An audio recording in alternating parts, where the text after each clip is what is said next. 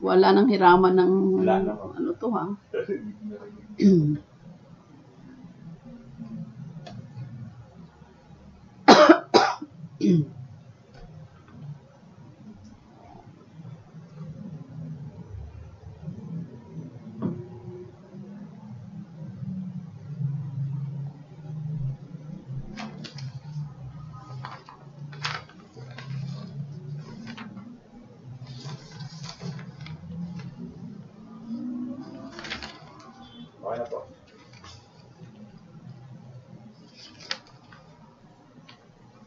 Okay, so good evening and welcome again to another live stream of tax training.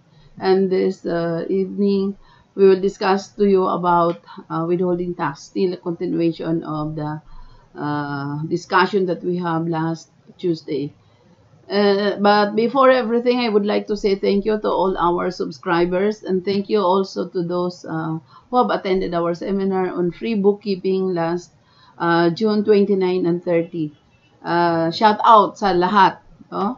So sa mga kababayan po natin dyan sa Mindanao, maayong gabi kaninyong tanan, sa Negros, at saka sa Visayas, sa Cebu, sa mga kababayan natin na Ilonggo, maayong gabi sa inyong tanan, sa mga kababayan natin na Kapampangan, Mayip na Bengi, Kekungan, sa mga taga Bicol, Ilocos, at sa mga Metro Manila, magandang gabi po sa inyong lahat. And welcome again to another episode of our tax training and our live discussion on withholding taxes.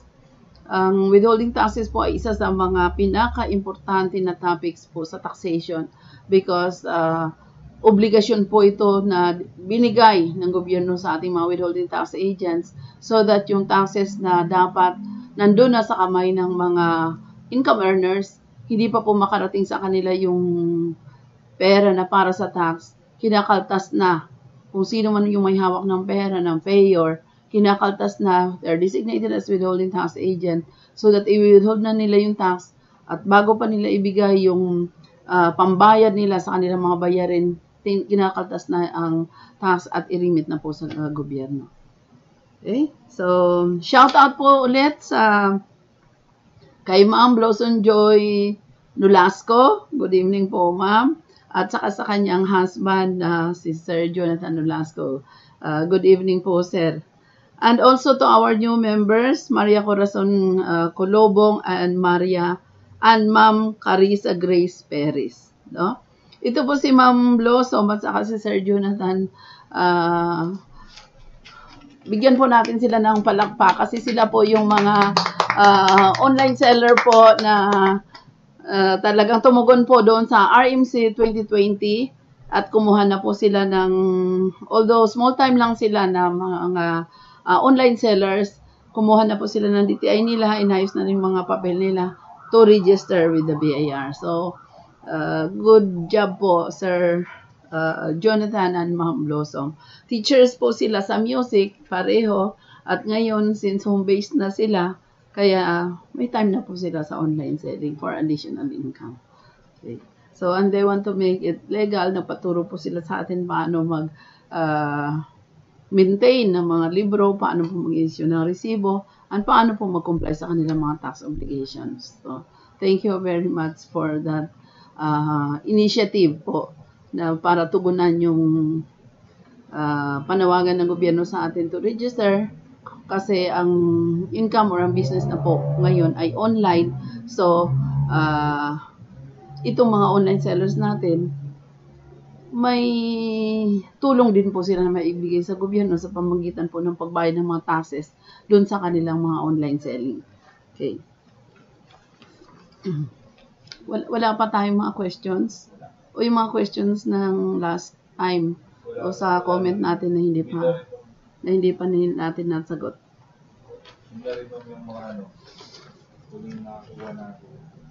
Okay?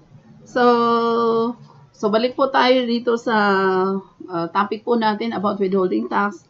Ang withholding tax po under the train law, nagkaroon po tayo ng tinatawag natin na Revenue Regulations Number 11-2018. Ito po yung nagbibigay sa atin ng regulations or nag-update ng regulations natin under the train law. So, ano po yung mga nagbago dito, no? So,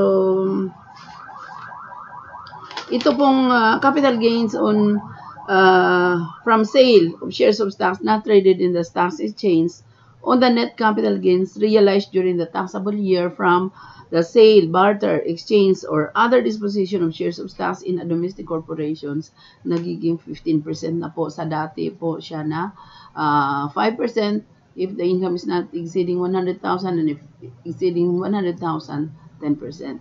No? So, 10 and 5%, ngayon straight na 15%.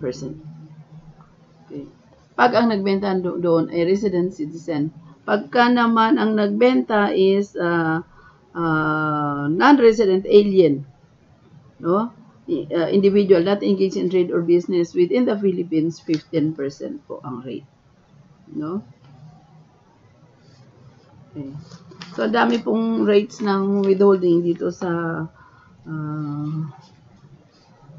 11-2018, which is the implementing regulations ng withholding under the train law.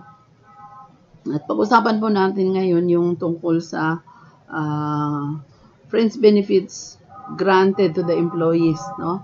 Ito pong fringe benefits granted to the employees.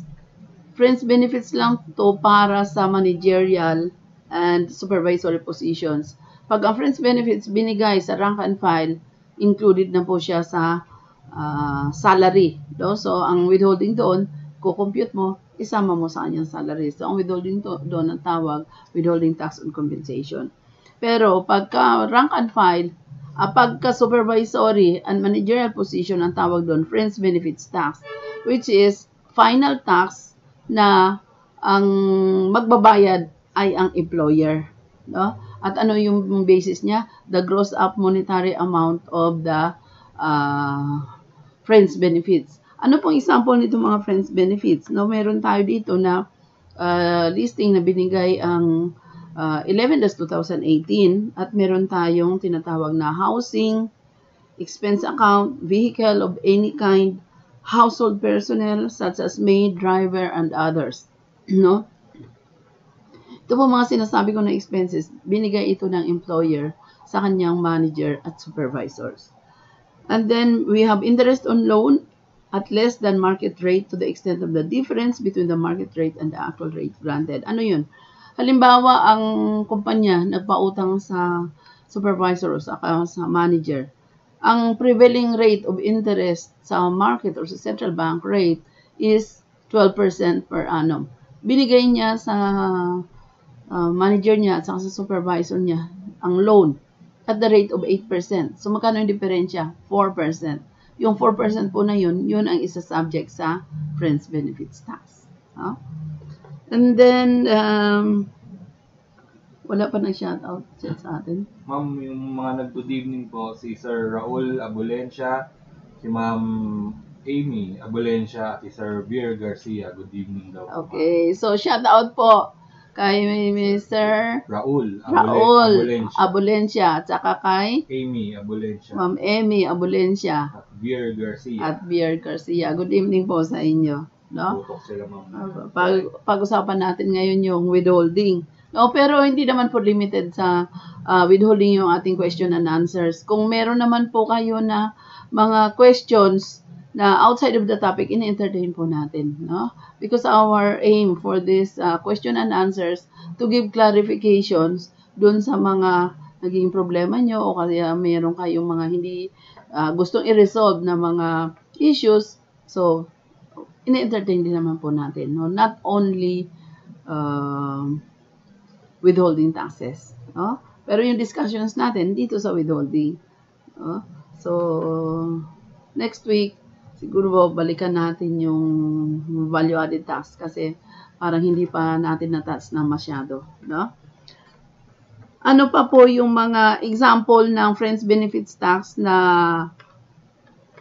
pag binigay mo sa supervisor mo at sa manager mo, subject to fringe benefits tax, no?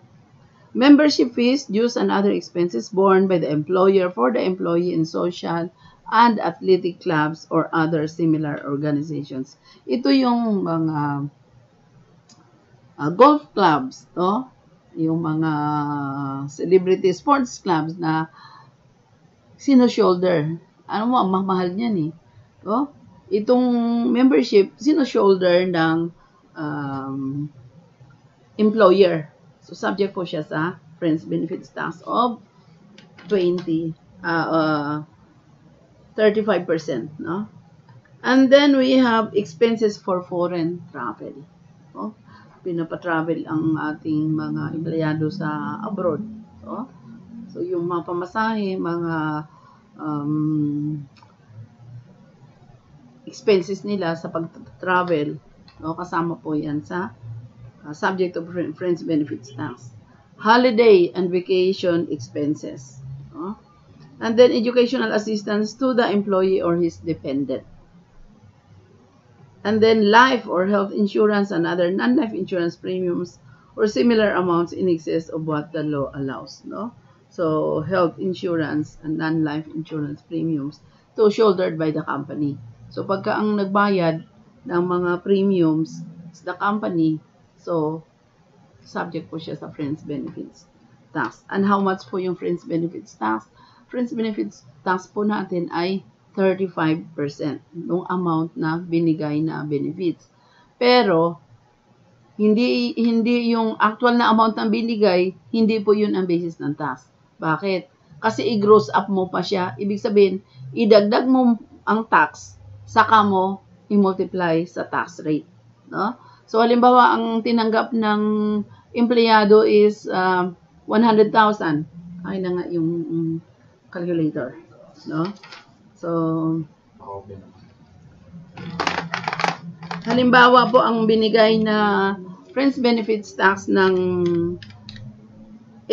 employer sa kanyang employee na manager sa supervisory is 100,000. So, para mo mag-gross up yan, i-divide mo siya sa 65%.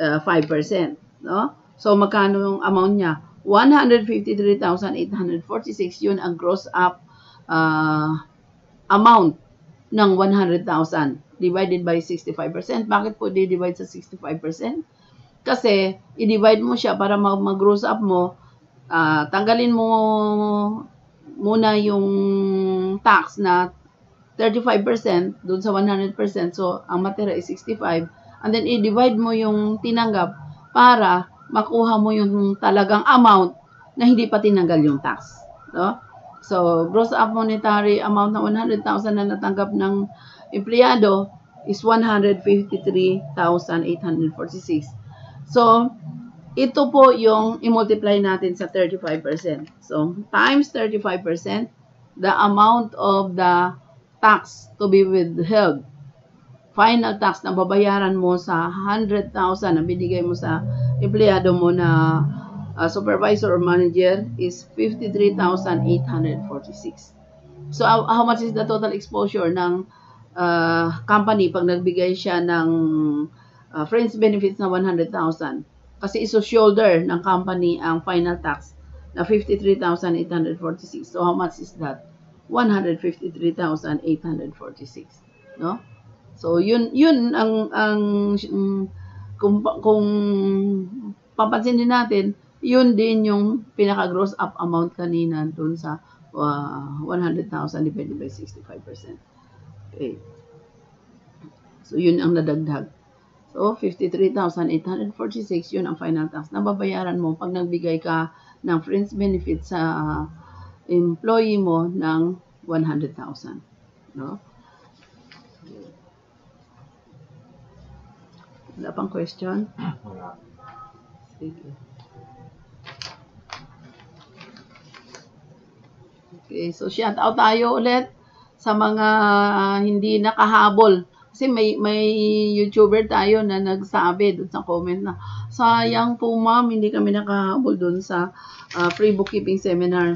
O kaya sabi nila late na, no second day na namin nalaman. So, ang ating pong free bookkeeping seminar is every end of the month. So, for this month of July, ang atin pong free bookkeeping seminar is July, ano Charles? Anong date? July 29 and 30? 30-31 mga sir. July 30-31. July- Thursday and Friday mo. July 30 and 31, no? Pero holiday kasi yung 31 eh. Anyway, online training naman tayo. So, siguro kahit holiday, it's okay with you. Kasi nasa bahay naman tayo, no? So, yung mga hindi umabot dun sa June natin na seminar, pwede pa po kayong pa-register for the July. At tuloy-tuloy na yan. July, August, September, October, November, hanggang end of the month, hanggang kaya po natin, no? That is a 2-day seminar. At ano po yung matutunan natin sa 2-day seminar na yan? We will learn about the regulations ng bookkeeping. Kasi, pag nag-bookkeeping po tayo outside, ang malalaman natin doon, yung mga debit credits lang na standard, no? Sa double entry, hindi pa tinuturo doon kung ano yung mga regulasyon sa bookkeeping. So, pagdating na sa actual na mag-bookkeep tayo, may business tayo, hihirapan tayo na kung anong gagawin doon, nangangapa tayo. So, in this bookkeeping seminar, sinasabi namin sa inyo, ano yung mga regulations na dapat ninyong sundin once na nagre-record na kayo ng inyong mga libro. No? And then, matutunan din po natin doon yung paggawa ng financial statements, no? Galing sa balance sheet, yung income, balance sheets, income statement, cash flow, changes in equity, no? Tinuturo din sa atin. And then sa second day, nandoon na yung rules on how to apply on computerized accounting system, no? Saka may mga dinagdag ako doon na paano yung pag-present ng mga electronic records once you are under tax audit, no? At ang mini-maintain mo computerized accounting system. So paano mag-submit ng electronic records. And then we have the retention management also. Paano natin i-manage yung pag-keep natin or pag-archive natin ng ating mga records. Kasi hindi lang po ang pinaka-requirement sa atin is mag-record, no? Basta may resibo tayo, may dokumento tayo, i-record natin sa libro. Pagkatapos po natin ma-record yan, meron pa tayong isang responsibility. Ano yun? To archive or to keep or to manage our records na hindi siya masira at any time na kailangan ng BIR, mapakita natin. And for your information, hindi lang BIR ngayon ang nag-i-examine ng books, no? Kasama na rin yung local government, the city, municipalities, the SEC, other regulatory agencies like Central Bank, open din po sila ng mga libro nyo. The housing and regulations, housing use and it's LURB, Housing Land Use and Regulatory Board, no? Sila din na ano din sila, nagbubukas din sila ng libro. No? And then the SEC, the Securities and Exchange Commission ngayon for new corporations, dinagdagan na yung power nila under the new corporation code. Di ba? Anong mga bago ngayon sa corporations? Meron ng new corporations, new one-person corporation. Di ba? Hindi na yung requirement na talagang 5. Hindi na rin nire-require yung capitalization. At ang pinakamaganda sa lahat, perpetual na ang corporation. Hindi na namamatay. No? Mic check, audio check, okay lang? Mayroon akong nakitang question galing sa isang video natin. Okay. Basahin Na hindi pa natin nasagot. Yes, Okay. ma'am. Ito, ma'am. Sige po. Galing po kay Sir Antonio Zulia or Zula. Okay. Ma'am. I have my own team as an employee. Okay. I resigned, then I will put up a business, sole proprietor. Okay. I will register a company name from DTI. Okay. So last I think is in BIR, SSS, Pag-ibig, and PhilHealth. Yes. Before I can start operating my business. Tama po. My question, ma'am, is the BIR giving separate thing as non-VAT taxpayer for my business being registered as it is a separate entity from myself, or the same thing I have will be the non-VAT thing also for my business? Yes po. Okay, so sagutin po natin yung question ni Sir Antonio Zula. Okay, shout out po kay Sir Antonio Sola, no? Kailan pa yan na question? 6 hours ago lang, ma'am. 6 hours Yung ago. galing, ma'am, sa video natin na 1701 guide ng BIR form. Okay. So, shout out po kay Sir. And yung question po ninyo, kung bibigyan kayo ng bagong tin, hindi na po, no? Kasi a person is assigned only one tin. Kaya nga bawal yung individual ka tapos nagkaroon ka ng maraming tin. Yung tax identification number ninyo nung empleyado pa kayo, yan pa rin ang gamitin ninyo. Pero, kailan mag-update ka, magpa-register ka sa BIR. Bakit? Kasi yung tax identification mo na employee, pag tinignan mo kasi sa system ng BIR, ang laman ng tin ng employee, income tax lang ang tax type. No? Kaya pag pumunta ka sa BIR, may dala-dala ka ng mayor's permit mo, may dala-dala kang DTI, kasi magbi-business ka na. The same tin, lalagyan nila ng tax types. Anong tax types? Income, kung may empleyado ka, withholding, yung mga percentage tax, kung hindi aabot ka ng 3 million, kung hindi exceeding 3 million yung income mo for the year, so gagawin kanilang percentage. Pag hindi, pag sumobra, then value added tax ka. Okay, so lalagyan ng mga tax types at saka business activities yung tin mo, but the same tin. But iba na ang magiging classification ng tax identification mo sa system ng BIR. The number is the same, but the obligation is different. Why? Kasi as an employee, wala kang gagawin doon. Kasi hindi naman siya nag-open case, hindi stricto yung income lang, na employee lang. No? Kasi may mga employees tayo na substituted filing, pwedeng hindi sila mag-file, so wala silang open case. Bakit? Kasi di na nila kailangan mag-file ng income tax because their tax due is equal to their tax withheld and they only have one employer during the year. So, qualified sila sa substituted filing. Kahit hindi sila magpa-file ng income tax, wala silang open case.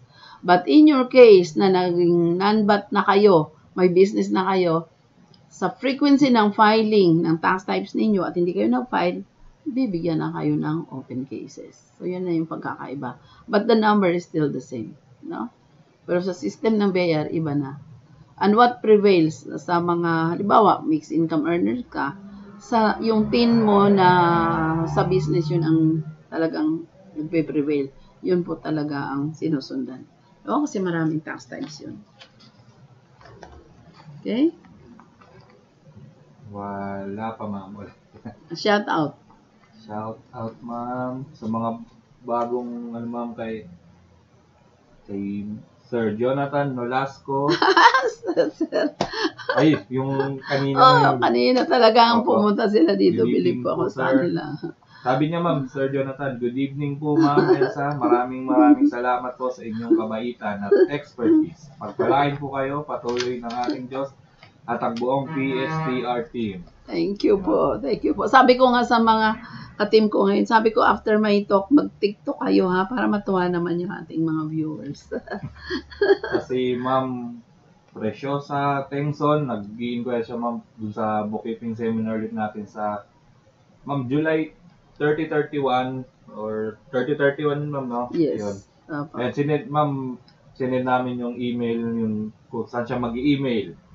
Okay. Para kung may gusto pa akong mag-inquire, send lang po kayo ng email sa PS para sa free online bookkeeping seminar ulit sa end of the month natin, July 30-31 sa pstri.taxation@gmail.com. I-subject nyo po registration. Pero sa chat po natin na... So, anong mangyayari pag nag-email na sila? What happens? Sesendan po namin sila ng registration form. Then, yung iba pang details para maging valid yung participation, yung registration nila. Send namin ibang details. Naka-reserve na. Okay. So, may slot na po kayo sa seminar natin. Si Sir Mario Lozano, good evening daw po, ma'am. Marami po akong nalinawan sa mga video nyo tungkol sa VAT. Okay. Shout out po kay Sir Mario Lozano. No? Hopefully, next week makapag-dagdag po tayo ng mga video sa inyo na mga informative. At saka po pala, since may pinag-uusapan ngayon sa Congress about transfer pricing, kaya tingnan nyo dito ngayon, din-display ko yung aking. Nakikita ba? Kita yan, ma'am. Ma'am. Kita. Sige. Sige. Display ko ngayon yung aking book in transfer pricing, although this is still published noong 2013, wala pa naman pong nagbago. Ito pong transfer pricing, what is this for? No, I'm the author of Basic Transfer Pricing in the Philippines, and this is about the related party transactions. Ito po kung paano i-audit yung related party transactions, paano sila magko-comply doon sa tinatawag na arm's length principle. When we say arm's length principle, dapat ang transactions, commercial transactions, financial transactions ng related parties should be at par or should be the same with the transactions, commercial and financial transactions of the independent party. So, anong ibig sabihin nun? Halimbawa, conglomerate, halimbawa, 40 companies owned by one person, dapat ang transactions nila na between sa kanila na 40 sila na companies in the pricing of their goods and services, dapat at par with the companies dealing on the same industries na hindi related parties o iba ang may-ari. Kasi pag nag-iba yan, halimbawa, kasi controlled transactions nga dahil isa lang may-ari, pag nag-iba yung presyo mo doon sa presyo ng mga independent parties, yan ang tinatawag na may transfer pricing issue at magkakaroon ka ngayon ng adjustment. I-adjust yung income mo and you will be subjected to a deficiency tax. So, transfer pricing is an audit tool, no, for those related parties on how they price their goods and services na dapat at par with the independent transaction as if they are not related parties, no? So, mahabang mga topics po itong transfer pricing and hopefully next week siguro makaumpisa tayo on our topics. O, i-discuss natin sa inyo yung transfer pricing. Why this is a very important topic, especially sa international taxation and even local or domestic. Very important na po siya nowadays because transfer pricing is about economic taxation. At ano ba yung tinitingnan dyan pag kayo ay under transfer pricing audit? Yung inyong economic activities. And for your information, the BAR has already crafted the transfer pricing audit guidelines, no? So, since 2013, doon nag-umpisa yung transfer pricing guidelines ng Pilipinas. Ibang unti-unti pa lang, no? Pero nagkaroon na ng mga transfer pricing audit but not so widely applied. Pero ngayon, since meron ng transfer pricing audit guidelines, so halos lahat ng examiner ngayon ng BAR tinitrain na, so magkakaroon na ng transfer pricing audit every time na meron kayong letters of authority and meron kayong related party transactions, magkakaroon na rin ng transfer pricing audit. Paano po itong related party audit? Ito yung meron kayong parent companies o kayo ang subsidiary. So, halimbawa, supplier kayo ng parent company o kaya yung parent company ang nagsusupply naman sa subsidiary. Yung bang pricing ninyo ng goods and services is the same with the outside companies na hindi related. Kasi kung hindi, magkakaroon kayo ng issues. I-assess yung inyong deficiency taxes. No? So, yun po yung transfer pricing. But we will discuss further next week. No? Ngayon, dito muna tayo sa withholding kasi ang dami pa natin dito na hindi na-tackle o hindi pa natin na-discuss. No? Question Okay. ma'am, okay lang ma'am. Ma'am, galing po ulit kay Sir Antonio Zula, nag-online na siya ma'am. Okay. Good evening po sir. Ito ma'am question niya, saan po at kailan ibabawas under train law pag ginamit yung dating pagbabayad ng buwis na percentage tax plus income tax yung 250,000 na allowable deduction? Hindi po. Ang 250,000 po na allowable deductions, deductible lang po siya sa income tax, hindi po siya binabawas sa percentage tax. Pero kung nag-option rate kayo, di po ba ang option rate na sinasabi natin, babayad ka ng 8%, yun ang pinili mo, 8% na income and percentage na yon ang covered nun. 5% for the income, 3% for percentage tax, yun na ang bayad mo doon sa income mo. No? So in that case, na mabawas yung 250,000 mo, may benefits ka dahil kasama na doon sa 8% o 3% mo, nabawas doon yung 250,000. Yan, mangyayari yan kung option rate ka. Pero sa itemized deductions ang pinili mo, hindi po nabawas ang 250,000.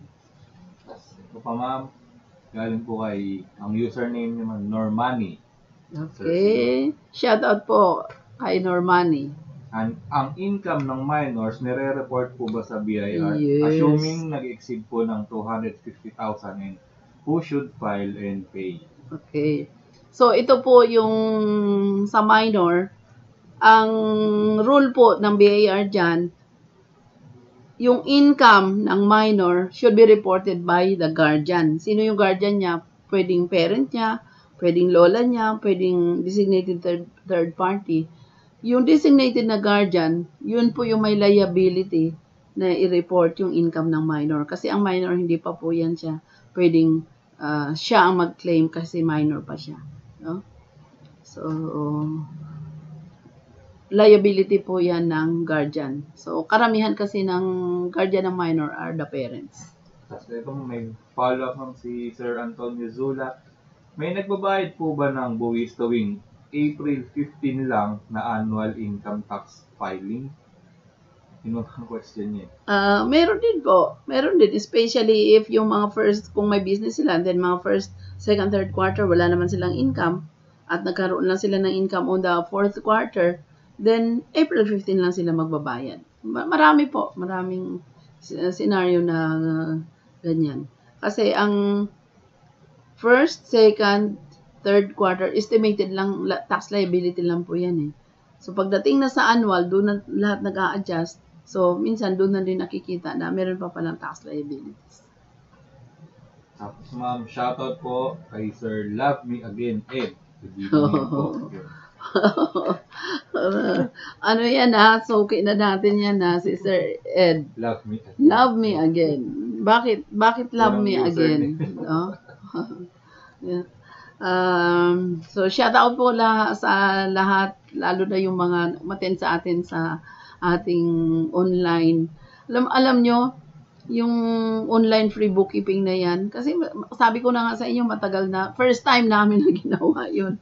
Kaya pasensya na kayo, hindi perfect, no? Ang daming kulang. Yung mga audio namin, mga slides, no? Talagang hindi kami hindi kami perfect. Ang dami pang dapat improve. Pero para akong masaya na malungkot kasi yung first day, excited ka, alam mo ito yung mga participants mo. But since iba pala yung online at iba din yung face-to-face, kasi yung pag face-to-face ka, pagka second day na excited na ako kasi picture-picture na, tapos dami ng mga kwento-kwento. Ngayon di ka naman kayo ma-reach out eh. So sabi ko, iba pala. Although alam mo na nandyan, pero di mo nakikita. Pero basta alam mo nandyan lang sila. No? So ganito pala ang online mga long distance study. Meron po ulit tayong question, ma'am. Galing po kay your friend, Seiya. Okay. Shout out po kay Seiya, ma'am. Seiya. My question is, if government agency transactions, how much po yung withholding tax for vehicles used or brand new? Kung government agency daw po yung nag-avail siguro ma'am ng vehicles, how much daw po yung withholding tax sa used at sa brand new, ma'am? Sa brand new, yung government ang bibili, since supplier kayo ng government, ang i-withhold po nila dalawa. No? Unlike sa private, isa lang. Income lang ang wini-withhold nila. No? Sale of goods, 1%. And then, yung sa VAT na 5%. No? Yun ang wini-withhold po ng government. So, all in all, 6%. Mas ma'am, si Sir Kasi Antonio, may final tax pa yun na 5%, wini-withhold na nila. Sir Antonio Zula ulit ma'am. Okay. Ang may ano siya ma'am, may suggestion. Baguhin po dapat ng BIR, dapat yung ask for receipts na pinapaskil dahil sinasabi po ng tindahan o ibang establishment hindi naman nangihingi ng resibo, bakit po bibigyan? Tama nga po. May bago na po ang na-notice ang BIR na hindi na ask for receipt. Ang sabi na lang na this establishment should issue receipt, tapos nakalagay doon sa notice na kung hindi ito nag-issue ng resibo, please dial na ganito para isumbong sila na hindi sila nag-issue ng resibo. Binago na po yan. Wala na yung ask for receipt. Binago na po last year. No? So, iba na yung nakapaskil ngayon sa ano. Siguro yung mga iba na hindi pa nakapagpalit nung notices nila na ask for receipt, yun pa rin. Pero yung bago ngayon, notice na lang na dapat nag-i-issue itong establishment na to ng resibo, and then pag hindi siya nag-issue, please dial this number or i-report dito sa number na to. Nakalagay doon kung ano yung violations. Tapos ma'am, galing po kay ma'am Kiara Ferda. Good evening ma'am. Pag isa lang ba ang wini-withholdan sa WE, for example, rent lang, kailangan rin bang mag-submit online ng alpha list? Alpha list? Isa lang ang wini-withhold? Opo. For example, ma'am, rent. Kailangan pa rin po ng rent. Pero ang alpha list naman yan, annually, 1604E. No, 1604E, yung alpha list. So, pwede na doon mo ilagay sa 1604 na form. Kasya na siya doon kasi isa lang. Pero kailangan din po. Kasi kiklaim nyo yan na salaries. Okay. Tapos ma'am, thank you daw po sa 2,200 subscribers natin. Thank you po sa 2,000 subscribers. 2,200 na. No? 2,200 na subscribers. Thank you po. Kasi dahil yan sa inyo, kaya na-reach namin yung aming target. No? Umabot na kami ng 2,200. Kasama po kayo dyan. Thank you talaga. Hindi po kami magsasawang magbigay ng information about tax. Thank you po. Ma'am, shoutout po kay Sir Liam Jetro. Sabi niya, ma'am, thank you so much po sa mga videos nyo. Very informative and detailed po. God bless po, Sir Liam Jetro. Okay. So, shoutout kay Sir Liam. No? Sana makapag-update pa rin kami sa inyo. Okay. Yun pa lang, ma'am. Sige. So, ano naman tong under section 2 nitong ating revenue regulations 11-2018, the implementing regulations po ng withholding tax natin. Ito yung income payment subject to creditable withholding tax and rates prescribed for professionals, no? Ito mga professional fees, talent fees, ng mga services rendered. No? Ito yung bago sa train law. Kasi kung ang gross income mo hindi siya umabot ng 3 million ng individual, hindi corporation, 5% ang withholding. Dati kasi yan 10 and 15%. Ngayon, 5%. Kung over 3 million ka at individual ka, ang withholding tax rate mo is 10%. No? Pero pag non-individual, the gross income for the current year did not exceed 720,000. Individual, 10%. Non-individual is 10%.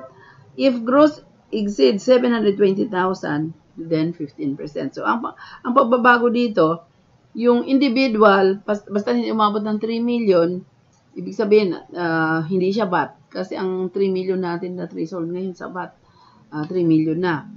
So, 5% lang ang withholding. Pag exceeding na ng 3 million, saka pala mag 10% ang individual. Pero, pag non-individual, ibig sabihin corporation or partnership, pag ang income is 720,000 and below, subject siya sa 10% na withholding tax.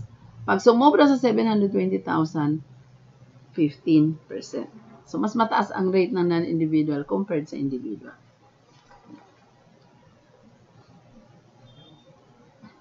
Ito ma'am, pasingit lang po ulit. May follow ma'am si Ma'am Kiara. Tungkol doon sa isang winibid na rent lang po. Okay po. May quarterly daw po kasi na dapat daw i-submit. Yun po ang sabi sa kanya. Yung 1604, sa bagay, yung tinatawag natin na map, yung dapat dati monthly alpha list yan eh. Ginawa na lang ngayon na quarterly. Anyway, form naman po yun. Isama nyo na sa rinireport nyo na quarterly. No? Tsaka kung isang empleyado lang yan, same lang yan. Parang i-repeat mo na lang yung the same form, sama mo doon sa submission. Tapos ma'am, ito po kay ma'am, galing po kay Gemini. Good evening po ma'am. Pwede po lalayo ng topic ang tanong ko. Sige po.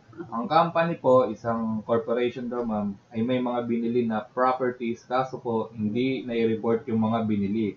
Wow. Anong implications doon? Then, pwede daw po ba i-report yung nabili na properties na unreported kahit 2 or 3 years ago pa nabili? Pwede. Pwede. It's your right, no? Anong implications kung misrepresented po yung inyong financial statement? Kung 3 years ago, bumili kayo ng lupa, actually, ang daming gumagawa po niyan. No? Hindi nga lang 3 years, minsan 10 years, 15 years, 20 years, hindi naka-report sa corporations, pero nasa kanya yung pangalan. Ang implications kasi doon, misrepresented yung mga financial statements na ginawa nyo. At saka ang problema pa doon na it's a really encounter sa totoong buhay, na encounter ko, na nasa buyer pa ako. The problem is, when you dispose the property, na hindi kasama doon sa doon muntik, hindi na nagkatuluyan ng transactions. Why? Kasi, natatakot yung may-ari na ibenta dahil wala doon sa balance sheet niya. Hindi naka-report sa SEC, tsaka sa BIR. So, pag nireport na kasi, binenta na niya, laki ng tax na babayaran niya. Yun ang nangyari doon. No? Pero, sabi mo naman, pwede bang i-report na ngayon? Pwede po. Kasi, yun yun ang tama. Ibig sabihin, yung hindi tama, kinorek mo, yun ang tama. So, pwede mo po siyang i-report ngayon. Kasi hindi mo po siya na-report ngayon. Noon So, mag-adjust ka na o ilagay mo na siya sa balance sheet mo. Ano yung implications? Siguro, magkaroon ka ng explanations doon sa cash na ginamit mo when you acquired that properties. Saan galing? No? So, halimbawa, inutang mo. So, maglagay ka ngayon ng accounts payable doon dahil nagdagdag ka ng assets mo. No? So, yun ang maging implications. Saan mo kinuha naman yung pambili mo noong property na yun. Ito po ma'am, from kay Ma'am Maribig Galvez po. Always Yes, shout po. out tayo kay Ma'am Maribig. Confirm ko lang po, kapag nag-file po ba ang mixed earner, non-taxable as employee and sole proprietor, hindi na po ba magdededuct ng 250,000 sa income tax because already deducted sa Compensation. 2316 as employee. Posible po. Kaya nga depende yan sa computation nyo Kasi kung sa 2316 nyo, you are entitled to deduct only the once lang, yung 250,000. So, mixed income earners kayo, na-deduct na doon sa salary, hindi na pwedeng i-deduct sa anong tawag dito, sa business. But mind you, yung sinasabi natin na deductions, hindi, dinideduct lang po ang 250,000 pag option rate kayo. Yung actual na amount na 250,000 sa computation, i-deduct nyo. Pero, pagka itemized deductions kayo at ang ginamit nyo, itong graduated rate nga, hindi na dinideduct na actual ang 250,000. Bakit? Kasi built-in na siya doon sa tax rate. So, kung halimbawa, i-deduct mo yung 250,000, pagdating doon sa tax rate, deducted na naman yung 250,000, benefited ka ng 500,000. That's why hindi na kailangan na i-deduct mo pa yung 250,000 sa business income mo subject to graduated rate. Kasi yung graduated rate mismo, pag tiningnan mo yung rate, i-apply mo doon sa income mo, 0% na yung 250,000 doon. So, kaya hindi mo na dapat tanggalin. Ang dami ko po na recompute na ganyan. Dinidap pa yung 250,000. Pagdating sa tax rate, nandoon na ulit ang 250,000. Kaya, ang nangyari, kulang yung binayaran. No? Ito ma'am po, shoutout kay Ma'am Jennifer Fardo. Good evening po. Pa-shoutout po kay Miss Cathy Uy who is watching right now from Miss Jennifer Fardo. Okay. So, shoutout muna kay Miss Jennifer Fardo and then doon sa friend niya si Miss Cathy Uy. Cathy Uy. Cathy or Katie. Okay. So, dalawa sila. Okay. So, shoutout po sa inyo. Tapos No? sabi ma'am ni Ma'am Kiara Perda, thank you daw po dun sa pag-answer dun sa... Sige po. Yun pa lang ma'am ulit. So, excuse lang ha.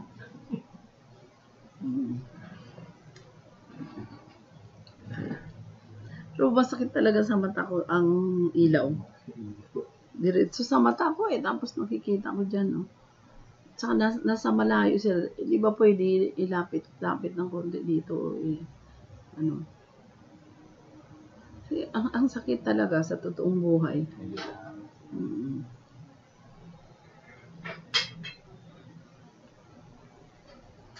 Yan. Yan siguro, ilihis lang ng konti. Tingnan nyo kung hindi na-dim naman doon sa ating screen. Okay lang? Sige. Oh, better. It's better. Yun. Okay. Okay pa ng konti kasi sakit sa mata talaga. Okay. So, asan na tayo? Ito ma'am, may humabol ma'am. Balik tayo sa question ma'am. Putulin mo na kita. Sige po. Kay Ma'am Sherin Francisco. Okay. Good evening po.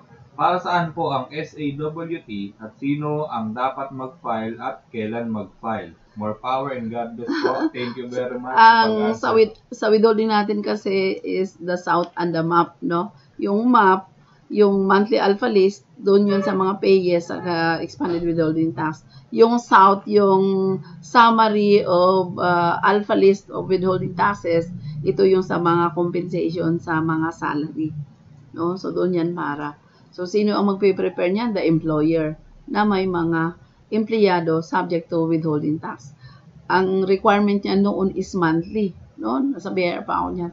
Pero wala talagang nagsasubmit ng monthly. So, ang ginagawa ng karamihan annually. So, 1604 CF. No? So, kasi may regulation kasi tayo na the South and the map should be ibigay sa BIR, isubmit on a monthly basis. No? Kasi redundant Bakit redundant? Kasi, ibibigay mo na monthly yung alpha list ng employees. Same employees lang yan hanggang December.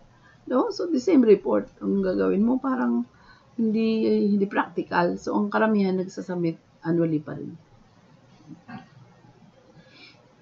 Wala po ulit ma'am. Okay.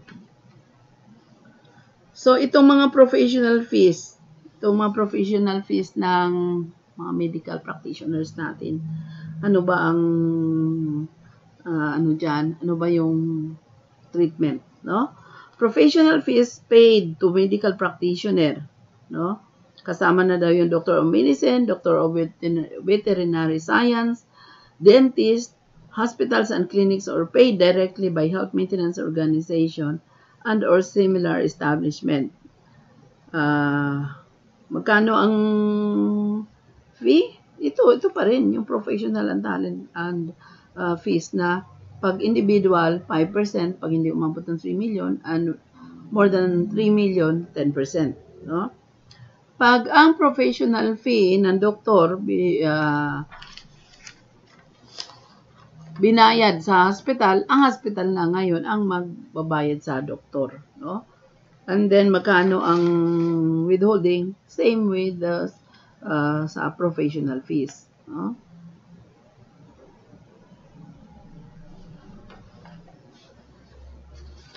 So, basahin ko lang sa inyo yung provision na exception because sa law napaka-importante po ng exception. Ano po yung exception na sinasabi dito? Ito sa mga doktor. The withholding tax herein prescribed shall not apply whenever there is proof that no professional fee has in fact been charged by the medical practitioner and paid by his patient. Kasi ito yung mga allegations ng mga doctors natin na pro bono. Wala po, hindi kami naniningil, libre. No? So, kung libre, wala kang i-withhold kasi wala namang amount na binayad. Ito naman, provided, however, that this fact is shown in a sworn declaration jointly executed by the medical practitioner and the patient. So, kailangan meron affidavit ang doktor at saka yung pasyente na wala talagang ibinayad. No?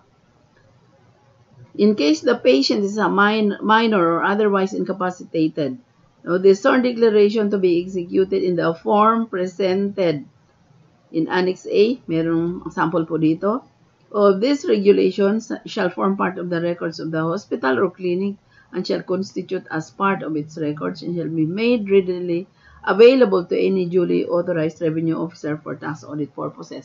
Bakit? Kasi pag sinabi ng doktor na, wala, hindi ako naniningil dyan, for tax audit purposes, pag na-imbestiga yung doktor na yon, pupunta ngayon yung examiner, dapat nakita yung record sa hospital mismo, no? At saka yung sworn declaration ng pasyente at saka ng doktor na wala talagang ibinayad. Kasi ang mahal ng doctor's fee, no? Especially sa mga specialist na doktor, ang mahal, no? But there are cases also na hindi naman din sila nagpapabayad. That's why we need some documentation. Kailangan may documentation sila na talagang wala silang siningil, wala silang tinanggap doon sa certain patient. Okay. The administrator of the hospital or clinic shall inform the concerned large taxpayer service, revenue region, or RDO having jurisdiction over such hospital or clinic about any medical practitioner who fails or refuses to execute the sworn statement herein prescribed within 10 days from the occurrence of such event. So, isumbong daw ng hospital yung mga medical practitioner na hindi na bigay ng affidavit sa hospital mismo. Ibig sabihin, hindi nila sinunod itong regulations na to. Okay. Ano pa ang requirement sa mga medical practitioners? Ang daming very specific na mga requirements sa mga medical practitioners dito sa 11/2018. No? Okay. Hospitals and clinics shall submit the list containing the names and addresses of the medical practitioners in the following classifications. Every 15th day after the end of its calendar quarter to the concerned collection division of the revenue region for non-large taxpayers and at the large taxpayers, document processing and quality assurance division in the national office or large taxpayers district office in the region for large taxpayers where such hospital or clinic is registered using prescribed format. No? Ano itong pinapa-submit? List containing the names and address of medical practitioners. Medical practitioners whose professional fee was paid by patient directly to the hospital. Also, medical practitioners who did not charge any professional fee from their patients. No? Kasi for purposes of ascertaining their tax liabilities, kaya ito ginagawa ng BAR. Okay, so medical practitioner likewise include medical technologists, allied health workers, occupational therapists, physical therapists, speech therapists, nurses, and other medical practitioners who are not under an employer-employee relationship with the hospital or clinic or its IMO and other similar establishments. So, ibig sabihin, pag hindi ka empleyado ng hospital, classified ka pa rin as professional because you are rendering independently your services, medical services. Okay. Hospitals and clinics shall be responsible for the accurate computation of taxes to be withheld on professional fees paid by patients through the hospitals and clinics. So, sino ngayon ang magkukompute ng withholding? Kasi Di ba sabi natin yung mga pasyente, doon na bayad diretso sa hospital. So, sino ngayon ang may duty to withhold the taxes? It's the hospital or clinic. No? In the same way that its MO shall be responsible for the computation of taxes to be withheld from the professional fees. Ang daming practitioners na malalaki din ang income nila galing sa HMO or sa PhilHealth, no? Kasi yun yung mga, halimbawa, yung mga cards. Yung pasyente nila, since may mga prepaid card yan na ginagamit sa health cards nila, doon na pumapasok sa health cards, yun ang nagbabayad sa mga doctors, no? So, this health card na mga operators, dapat sila na din yung mag-withhold ng professional fees sa mga medical practitioners. Okay.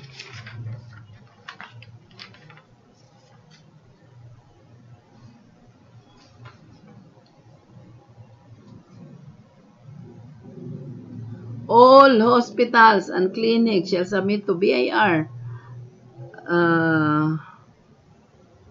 Ano itong pinapasubmit sa kanila? Sworn statement executed by the President, Managing Partner of the Corporation Company as to the complete and updated list of medical practitioners accredited with them. No? Kung sino yung mga accredited nila na professionals. Dito sa regulations din po na to, isa-isa nila kung sino yung mga professionals. No? Sino ba yung professionals na dapat magbayad ng 5% if the income is not exceeding 5 million and 10% if exceeding 3 million? Sino ba yung mga professionals na included doon? So, ito mga professional entertainers, no? Such as but not limited to actors and actresses, no? Singers, lyricists, composers, and MCs. No? Sila pala may mga bayad din yan binabayaran. So, subject to withholding tax as professional. Also, professional athletes, including basketball players, pelotaris, and jockeys. Ito yung mga high-income earners sa sports. No? Basketball. And then, we have all directors and producers involved in movies, stage, radio, television, and musical productions. So, lahat ng mga directors and producers. Sino magwi-withhold? Siyempre yung magbabayad sa kanila. Kasi ang withholding kasi, kung sino yung dapat magbayad at sino yung binabayaran niya, siya dapat yung mag-withhold o magkaltas ng amount na pambayad ng tax. Number 5, insurance agents and insurance adjusters. No? Considered pa rin sila dito. Kasama pa rin sila dun sa withholding na 5% and 10%. Management and technical consultants. Bookkeeping agents and agencies. Dadami na yung mga bookkeepers natin ngayon. No? Dadami na kayo kasi tuloy-tuloy yung ating online bookkeeping. So, pag marunong na kayo ng bookkeeping, you can offer your services to ang dami-dami pong nangangailangan ng serbisyo ng bookkeepers. So, this is an avenue for you to learn, expand your knowledge about bookkeeping, and then, ito na yung offer ninyo. Magkakaroon na kayo ng trabaho. No? Mayroong iba sa atin dito na mga nagtatanong din, online bookkeepers sila, yung mga kliyente nila sa bookkeeping sa abroad. Dito lang ginagawa. No? At saka ang kagandahan lang dyan, nasa bahay pa sila. No? So, hindi kanalakan ang lakad. Yun yung ngayon pinag-usapan namin kanina ni Mr. Nolasco na sabi ko, napakaganda naman din nung effect nitong COVID na nangyari because yung mga tao, tututunan nila to stay at home and also to work at home. Kasi tingnan mo, ano ba mga problema yung masosolve natin pag ang mga tao is working at home. Number 1 na masolve natin ang problema, lalo dito sa Metro Manila, is the traffic. Oh, sobrang traffic nasa so inconvenient nasa kalsada ka. Hindi lang yun. Yung oras na consume mo sa travel time mo sa traffic, 2 oras sa umaga, 2 oras sa hapon, that's so unproductive. Pero kung work at home ka, yung 4 na oras na yun, marami ka na matapos dun, dami mo nang magawa. No? So, kaya sabi ko may, may kagandahan na may idulot itong Ako nga, I for one, gusto ko na nga, sabi ko, sa probinsya. Kasi kung malakas lang yung internet doon at saka may mga facilities, yung magawa mo na online, pwede mo na rin gawin doon eh. So convenient para sa lahat. Pero nakakamiss lang, kagaya nito, nag-uusap ka, alam mo, nandiyan yung mga kausap mo, hindi mo nakikita. Kasi social distancing. Okay. So, bookkeeping agents, you are considered as professional. So, kung magbabayad sa inyo yung inyong mga kliyente, magwi-withhold din sila ng 5% pag hindi over 3 million at saka 10% over 3 million. Yan ang mga withholding sa mga bookkeepers. And then the other recipients of talent fees. No? Fees of directors who are not employees of the company, paying such fees whose duties are confined to attendance and participation in the meeting of the board of directors. Ano to? Halimbawa, may mga board of directors ang isang company. So, itong mga board of directors, umaattend to ng meeting ng corporation. So, binabayaran yan sila ng professional fees. No? So, pag ang board of directors, hindi empleyado ng corporation, ang rate niya is 5% withholding pag hindi umabot ng 3 million at saka 10% pag lagpas na ng 3 million. Halimbawa, empleyado naman ang board of director kasama sa salary niya. No?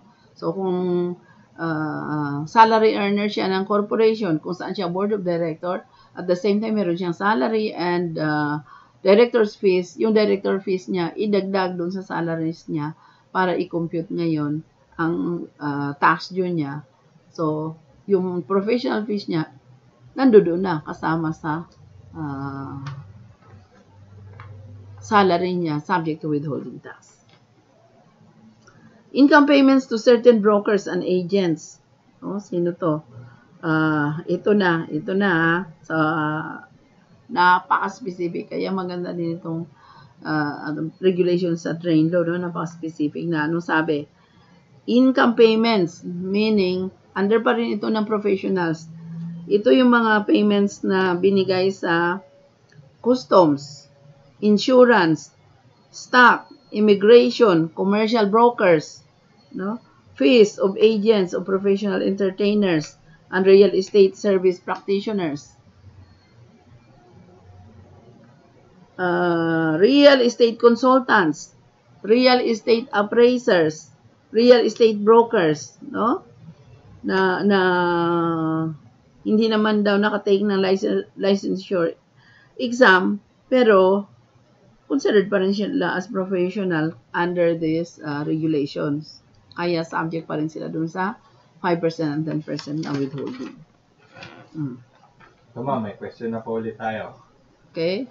So, ma'am, kay Sir Antonio Zula ulit, marami siyang ma'am question eh. Ito ma'am, isa ma'am. Sige po. Thank you. Pwede po bang resibuhan ang lahat ng benta ng tindahan o tubigan? Usually po kasi, di sila nagbibigay ng resibo. Ng isang resibo lang lahat ng benta at the end of the day. Medyo kasi magkano po ba ang bentahan nyo sa isang tubig? Kasi dati nating revenue regulations, pagka non-VAT ka at saka 25% lang yung benta mo, pwede mong i-consolidate at the end of the day, isang resibo lang ang i-issue mo sa lahat. Kasi yun ang i-record mo sa sales book. Yun po yung sabi dun sa mga unang regulations. Pero kung VAT ka na, VAT registered ka, kasi 3 million above ka na, then kahit 25 pesos yan, mag-i-issue ka na resibo. As next question niya, ma'am, sa bawat branch po ba ng business dapat may separate na BIR registration? Magpa-check up ka po sa specialty clinic, wala naman pong ini-issue na resibo. Paano po nire-record kita nila? Hindi ni-record. Okay. So, ano yung una niyang tanong? Yun, ma'am, yung sa bawat branch po ba ng business mo, dapat may separate na BIR registration? Yes po. Kahit hindi nga branch, ngayon, kahit warehouse lang yan, place of production lang yan, dapat may separate na registration. Pero anong i-register mo doon? 500 pesos lang ang registration fee. Tapos sabihin mo kung anong klase yan. Halimbawa, admin office yan. So, register mo pa rin siya separately. You pay 500 pesos. Tapos, ma'am, Hindi, yung tanong pa niya isa. Ma'am, yung sa mga specialty clinic daw po, hindi naman daw po sila nag-i-issue ng resibo. Paano daw po nire-record yung kinikita nila? Okay, at sabihin ko po sa inyo yung totoo. Ang purpose diyan, bakit hindi nag-issue ng resibo? Kasi hindi nire-report yung income. That's the purpose, no? Kasi kung gusto nilang i-report yung kanilang income, nag-issue po sila ng resibo. Why? Kasi yung resibo na in-issue nila, yun ay record nila sa books of accounts. No? So, hindi yan. No, majority. Siguro, hindi ko lang alam na may iba na nagre-report, pero majority talaga sa hindi nag-i-issue ng resibo, hindi nire-report yung income. Tapos, third question niya, ma'am, marami. Ano po ba ang tax map? Okay. Yung may paskil po nito, wala pong official receipt. Paano nakakalusot po sa kanila, BIR, inspectors, kung nag-inspection sila? Marami po kahit sa loob ng malls na ganito daw, ma'am. Yung may mga tax map, pero hindi nag-i-issue ng resibo. Ito po yan, sir. Bakit? Kasi during the tax map, mag-i-issue yan sila. Pag wala na namang nagbabantay, hindi na naman mag-i-issue. No? Parang, ano ba yun? Cat and mouse, no? Na pag wala yung pusa, maglalaro yung daga o papakita. Ganon yun eh. Nakita ko rin yun eh. So, ang tanong pa paano? Kung halimbawa naman, during the tax mapping, nandun sila, and then wala talaga silang resibo na na-issue, pape-penalize sila. Pero during the mapping, nakalagay na dyan na tax map, tapos, during the tax mapping, nagpakita yan sila ng resibo. Ibig sabihin, kumpleto sila. Pero hindi natin alam kasi kahit na nilagyan yan ng tax map, kung may violations yan, yung violations nila, nakareport naman yan sa opisina. No, halimbawa, wala silang libro, wala silang resibo. Lalagyan pa rin sila na tax map, pero yung violations nila, i-report yan sa BIR. No? Anong mangyayari pag halimbawa, may penalty yung isang na tax map? I-report yan sa opisina ng BIR, sa RDO, kung sino yung na tax map.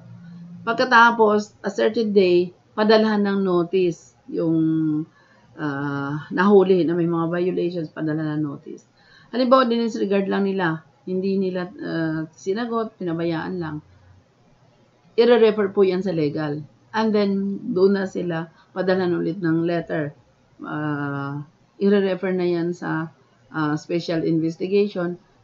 And then, titingnan na sila, puntahan na sila. No? So, yun ang magti-trigger na i-audit na yung taxpayers at i-imbestigahan. So, ganun po yung nangyayari sa tax mapping. Pero hindi natin na makita. Hindi natin alam yan. Bakit?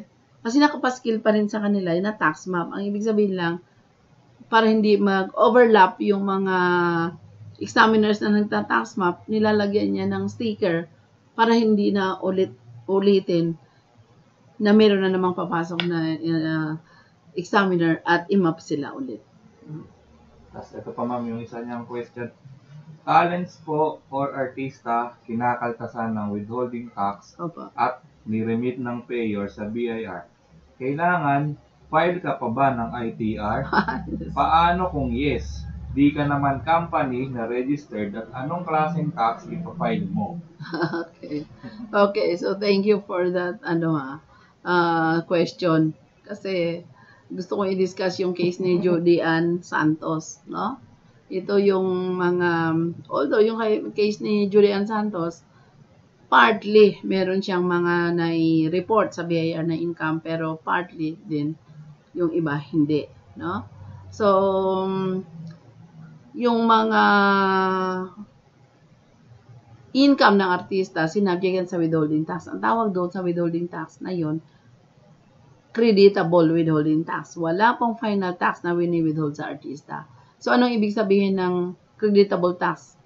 Sinabject yung income ng artista. Since creditable yan, kailangan mo pang mag-file ng income tax return mo at mag-compute ng tax base doon sa natanggap mo na income halimbawa, endorser ka, halimbawa, sa movie production, yung income na tinanggap mo, kailan mag-compute ka pa doon ng tax, may less deductions, gross income, less deductions, plus net income.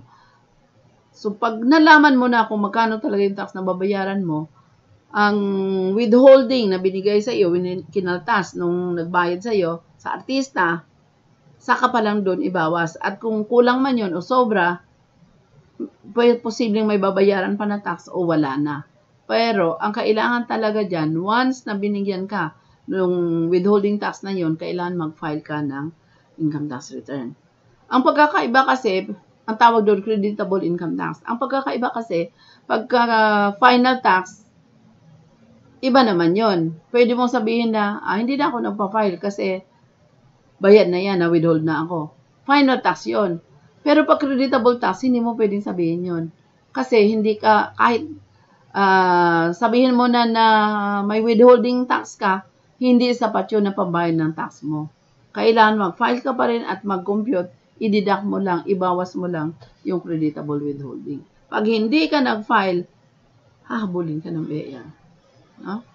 Kasi it might be na kulang yan or it might be na sobra. So, magkaroon ka talaga ng open cases pag hindi ka nag-file. No? Ito po ma'am, galing po kay Ma'am Maylinda Pumaloy. If ma-remember mo ma'am Yes, yung opa. sa PESA concern niya ma'am. Yes. Nag-file po Shout ako out po tayo kay Ma'am Maylinda Maylinda. Okay. Nag-file po ako ng EWT via EBIR form. Pero since PESA kami, required po kami mag-enroll sa EFPS. Yes, mandatory. Sa Monday daw po, pupunta siya sa BIR Lipa para po magbayad ng EWT at mag-ask ng requirements to enroll. Tama daw po ba? Magdala na po kayo ng letter. No? Magdala kayo ng letter of request sa BIR na mag-EFPS kayo and the reason is you are a PESA registered enterprise. And then doon sa letter nyo, mag-attach na rin kayo ng parang affidavit na pipirmahan ng management that you are authorizing at least 2 signatures or 3 signatures na sila yung authorized to e-file. Kasi pag e-filing kasi, yung opisina mo na ang responsible doon sa e-filing, kaya kailangan niya mag-designate ng at least 3. Ang ibig sabihin yung 3 na yan, pag may pumasok, pag may nag-file, silang 3 lang yon, no? Wala nang ibang na allow na personnel doon. Kasi e-filing na yan eh. Ibig sabihin, sila lang yung binigyan nyo ng access doon sa system nyo. No? So, gagawa kayo noon at saka kung hihingi ka rin ng authorization or special power of attorney na ikaw yung magpa-follow up doon sa BIR. Kasi yun yung sinasabi natin na Data Privacy Act. No? Yun ang compliance ng BIR doon. Tapos po ma'am, from Ma'am Maribig Galvez po ulit, pwede ko po bang gamitin ng offline EBIR form sa pag-fill up po ng mga forms for filing of new business para po ipiprint ko na lang po? Pwede po, pwede. Yung filing ng new business, ano po yung filing ng new business? Registration. Yes, pwede kayo fill up doon sa EBIR and then print yun na lang at saka nyo dalhin sa BIR. No? Tapos ma'am, may continuation po yung kay Ma'am Maylinda. Yung EWT daw po niya expanded sa bayad sa kanya as bookkeeper. Kahit maliit lang po, nag-withheld na sa akin si PESA Corp ng 10%. Hindi naman po ako VAT registered. Kasi may affidavit ka na pifill upan and then ipakita mo dun sa PESA. Ano yung affidavit na yon? Ito yung mga example na affidavit eh. Income payer withholding agent sworn declaration, no? Na yung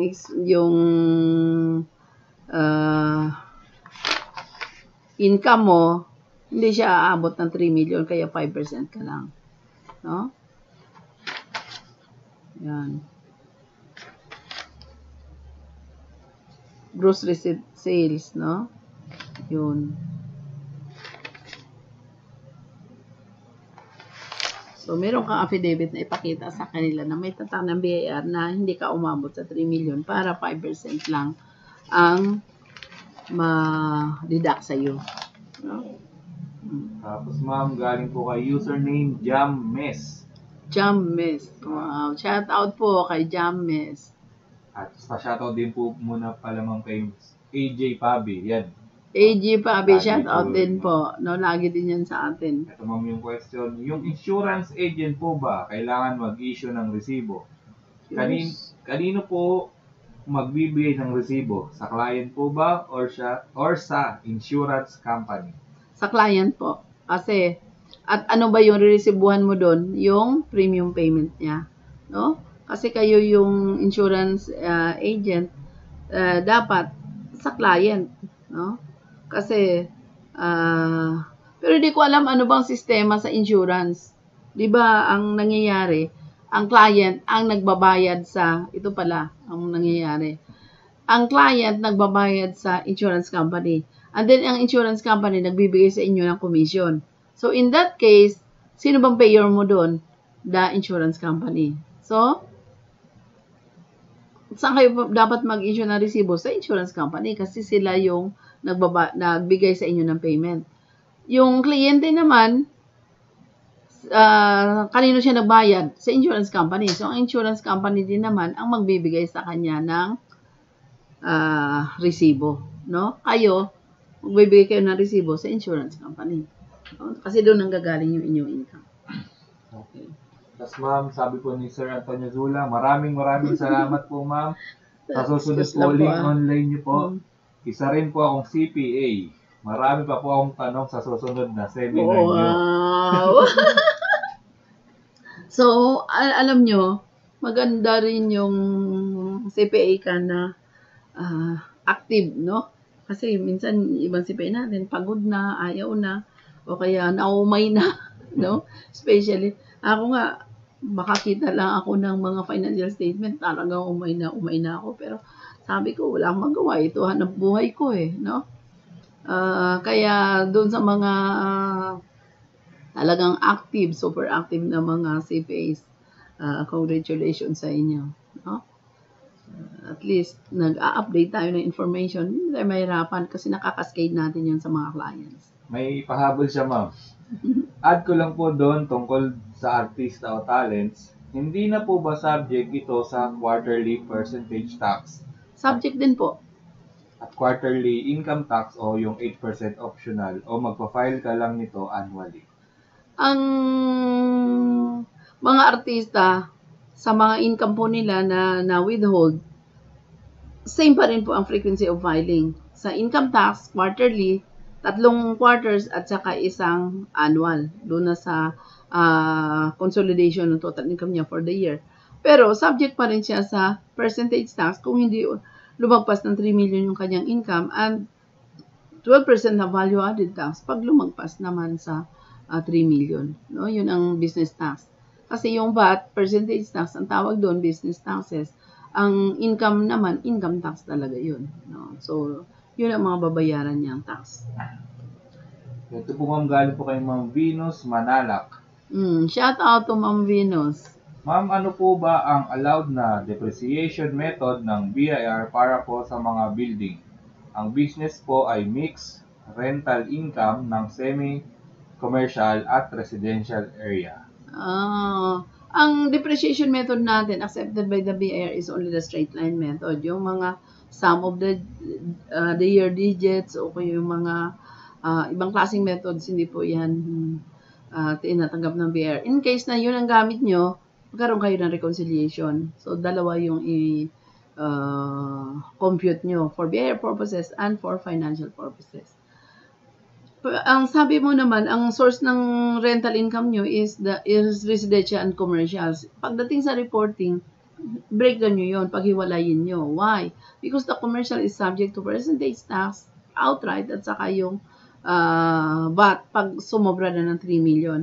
Ang residential, iba yung treatment natin. Kasi ang residential, regardless of the amount, umabot siya ng 3 million o over, hindi talaga siya subject sa VAT. No? Kasi ano ba ang essence natin or rationale sa value-added tax system of taxation natin? Our VAT is a VAT on consumption. So, sino tinatax natin? The consumer. So, in the residential na rental, pag hindi umabot ng 15,000 ang rental mo sa isang unit, hindi siya vatable. Bakit ganun ang patakaran na hindi umabot sa 15,000 ang isang unit? Kasi ang pagtatax ng VAT is sa customer or sa lessee, no? Kasi sa kanya manggagaling yung payment mo sa VAT eh. Kasi consumer nga, so siya magko-consume.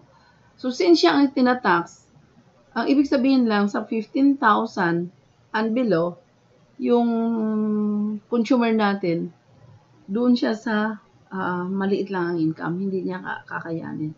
So, binigyan siya ng incentive ngayon na hindi vatable yung kanyang, yung residential, no? So, sino actually yung may incentive noon? The may-ari or the lessor, no? Kaya, kaso lang, since sabi nga natin, VAT is a tax on consumer, kaya hindi tinatax yung 15,000 a month na sa residential na rental, no? Pag more than 15,000 na lang, saka pa lang siya itatax for VAT purposes.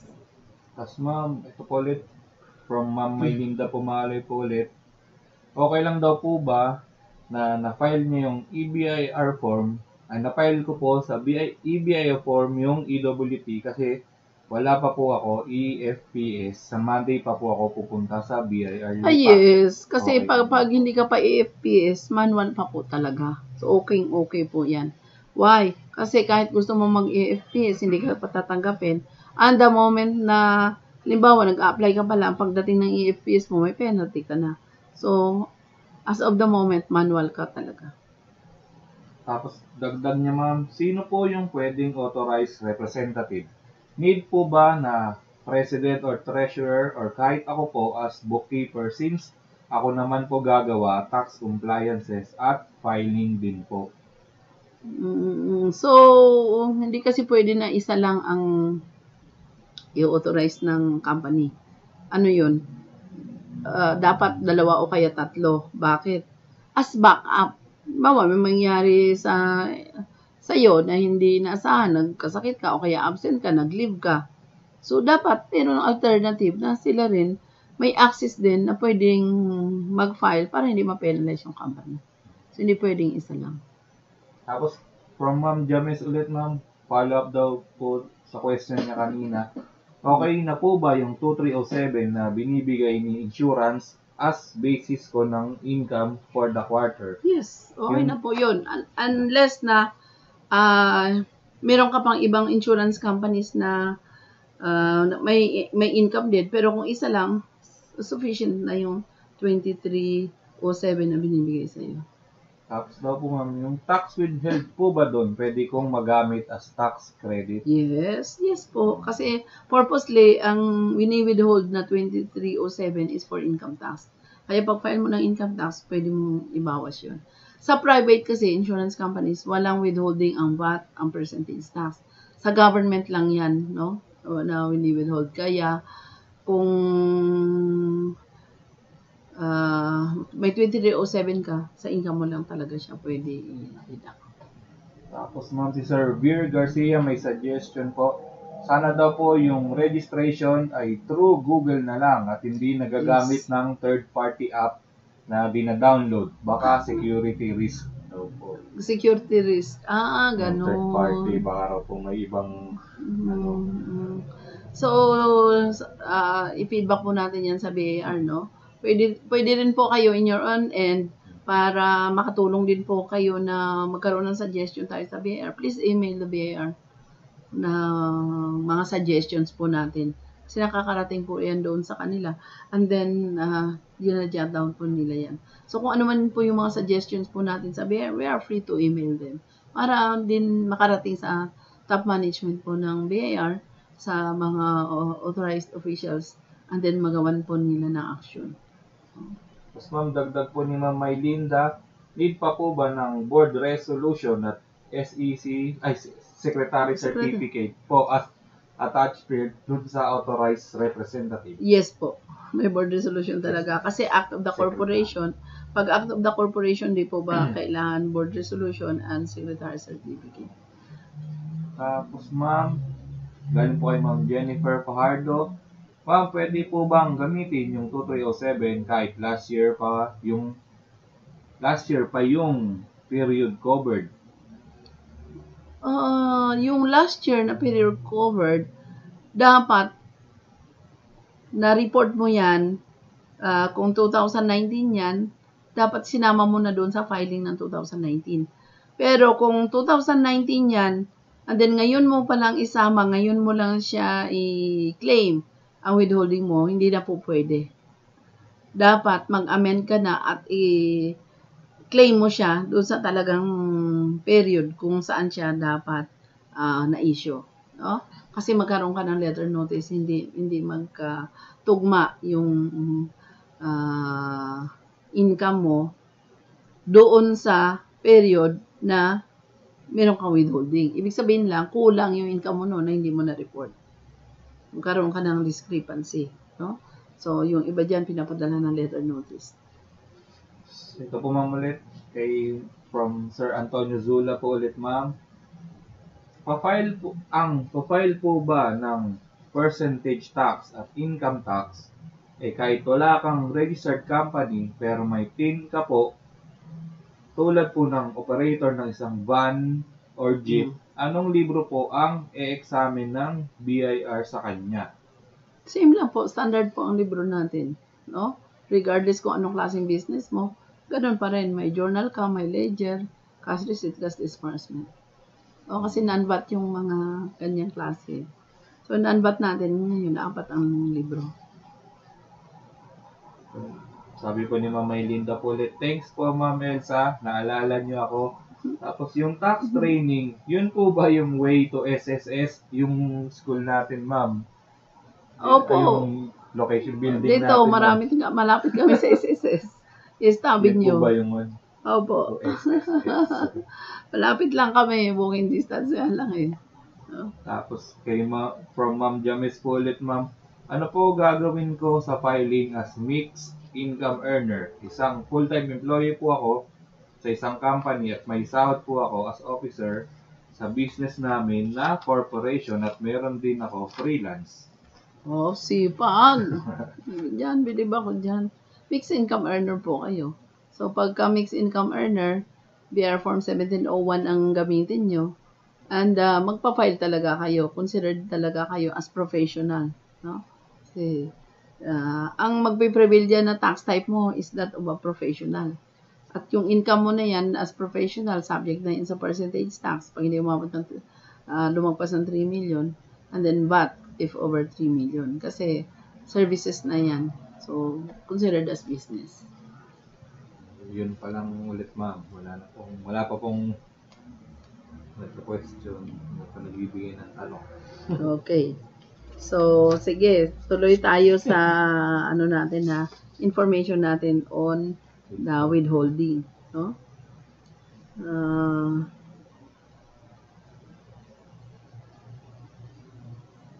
Itong gusto ko pa na bigyan ng emphasis itong mga multi-level marketing, no? For this multi-level marketing, ito yung tinatawag natin na direct selling. No, itong direct selling. Consumer products are sold by individual, where consumer products and services are supplied by an established multi-level marketing company who encourages the distributor to build and manage his own sales force by recruiting, motivating, and training others to sell the product or service. No, a percentage of the sales of the distributor's sales force would be his compensation in addition to his personal sales. So, ito yung mga sinasabi na multi-level marketing. At malalakas sila kumita yung mga talagang masisipag sa sales, no?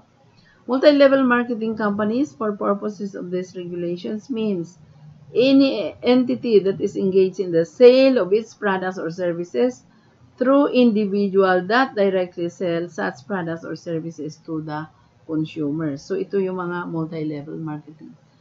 ang paano sila kumikita dito. Kasi somehow may ano din to may technicalities, no?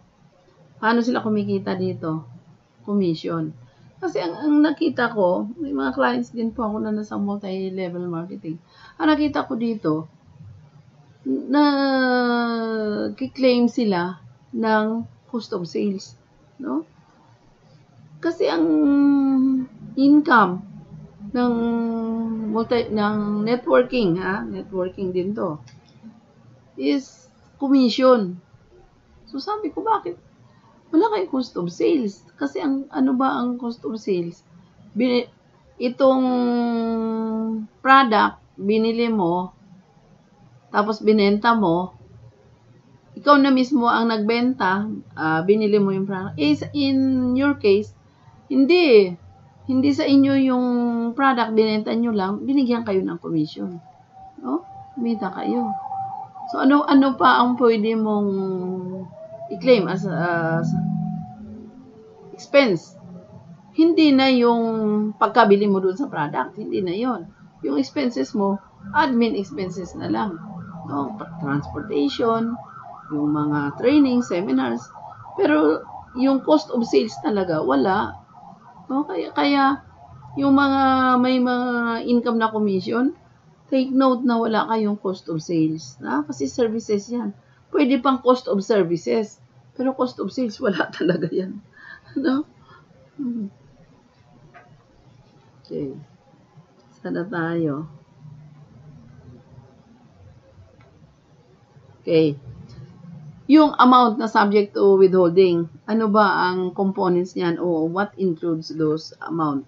Sabi niya, shall include fees, per dime fees, allowances, and other form of income payment. So, yun po yung kasama dun sa fees na sinasabi na subject to withholding tax. Okay. So, in the case of professional entertainers, professional athletes, directors involved in the movies, stage, radio, television, and musical production and other recipient of talent fees, the amount subject to withholding tax shall include amounts paid to them in consideration for the use of their names or pictures in print. Ito yung intangibles, di ba?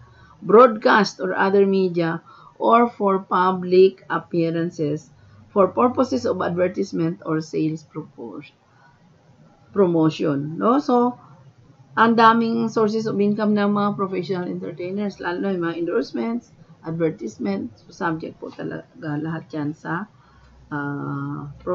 consider pa rin yan as professional fees.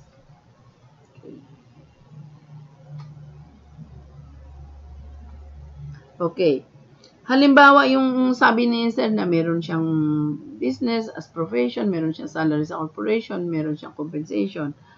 Ito, if the recipient of the income is an employee of the loan income payer, such fees or payments shall be considered supplemental compensation subject to withholding tax on compensation. Pag empleyado ka, tapos nakatanggap ka ng mga per dime, mga commission sa employer mo, subject pa rin yan sa compensation. Okay.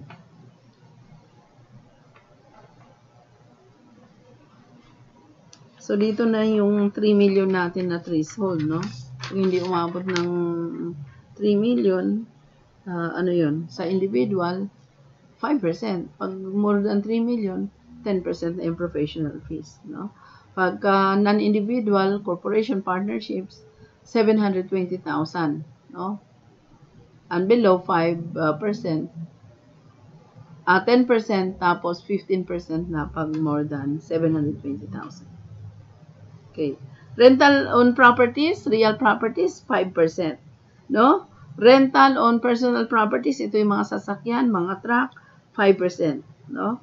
Pole, satellites, and transmission facilities. Ano itong mga pole, satellites, transmission facilities? Ito yung mga tower, no? O kaya mga poste. Alam nyo yung mga poste? Makita nyo yung mga poste, ang daming mga nakakabit na mga wires, mga iba't ibang klaseng wires. nagre-rent yan sila dun sa may-ari ng poste. No? Mga cable. So, magkano yan? 5% withholding. No? Billboards. Ang daming billboards. Lahat na dito sa EDSA. Yung mga advertisement na billboards. How much ang withholding yan? Also, 5%. No? Cinematographic film rentals and other payments, also 5%. Okay. So, income to certain contractors, no? 2%. No? Kaya ito yung may mga consultancy ako na pinipilit talaga nila na, ma'am, ano lang kami, services lang talaga kami, so dapat 2% lang kami. Hindi kami professional. Kasi pag professional, malaki ang withholding. 5% at saka 10%. So, gusto nila, hindi sila i-withhold as professional kung hindi dito lang sa as contractor. So, makikita naman yan kung anong nature ng services nyo. No? So, madali lang tingnan. Kasi pag classified ka talaga as professional, doon ka sa higher na rate. Pero kung contractor ka, dito ka sa lower rate na 2%. No? So, ano tong mga services na included sa contractor?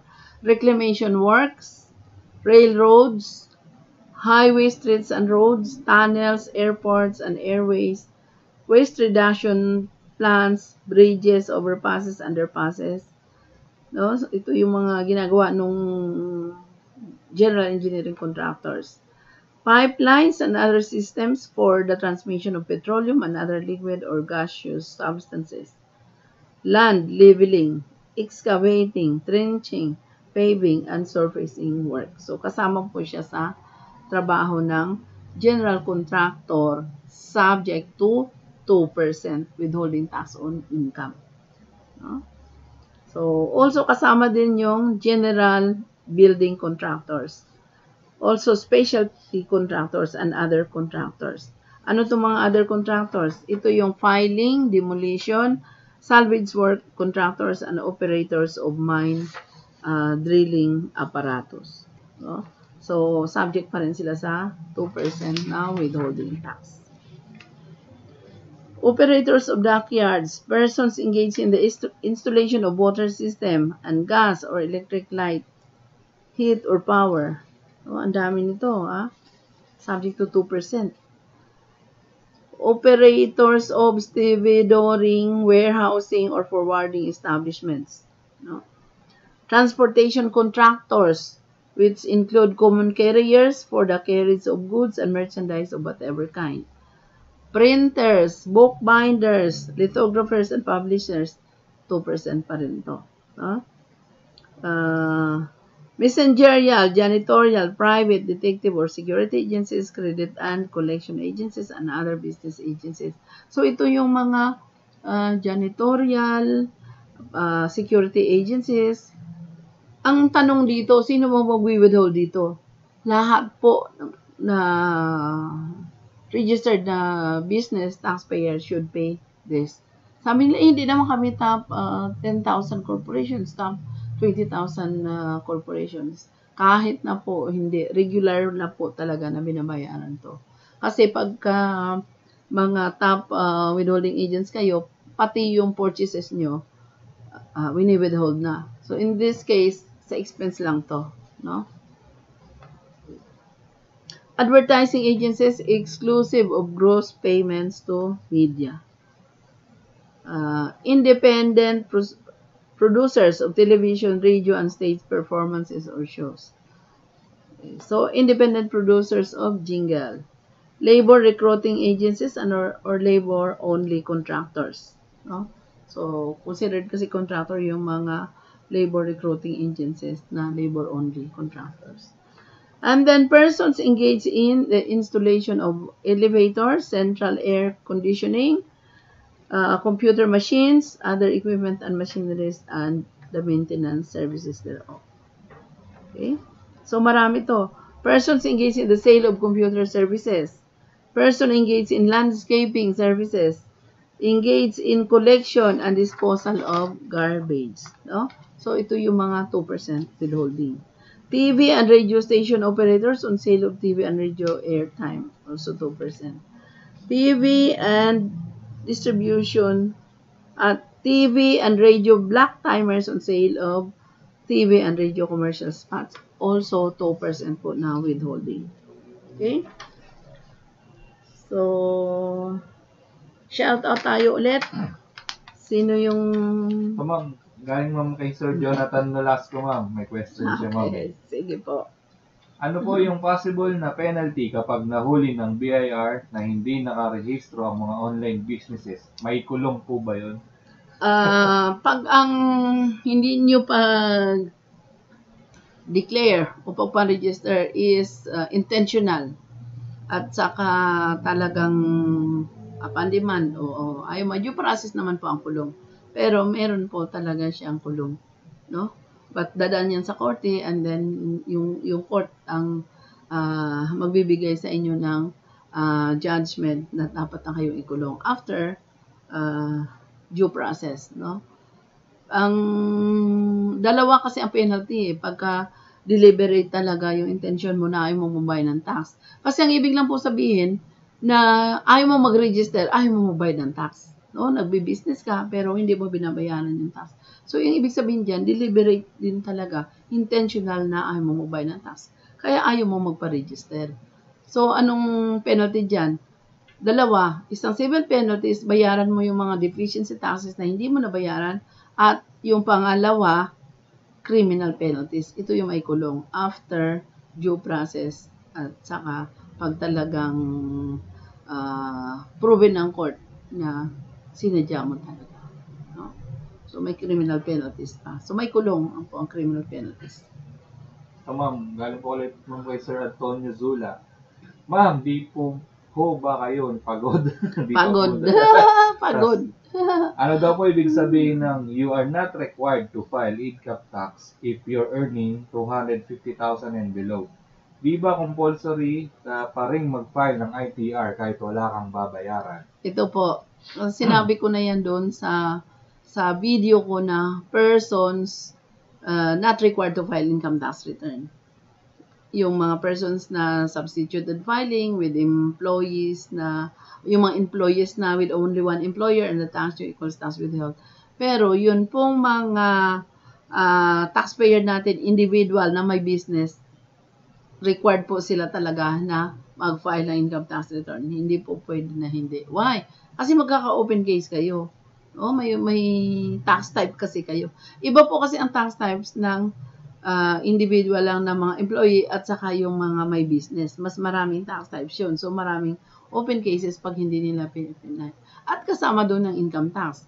Once na hindi ka nag-file ng income tax mo, business registrant ka as business registrant ka na taxpayer, may business ka, magkaka-open case ka pag hindi ka nag-file.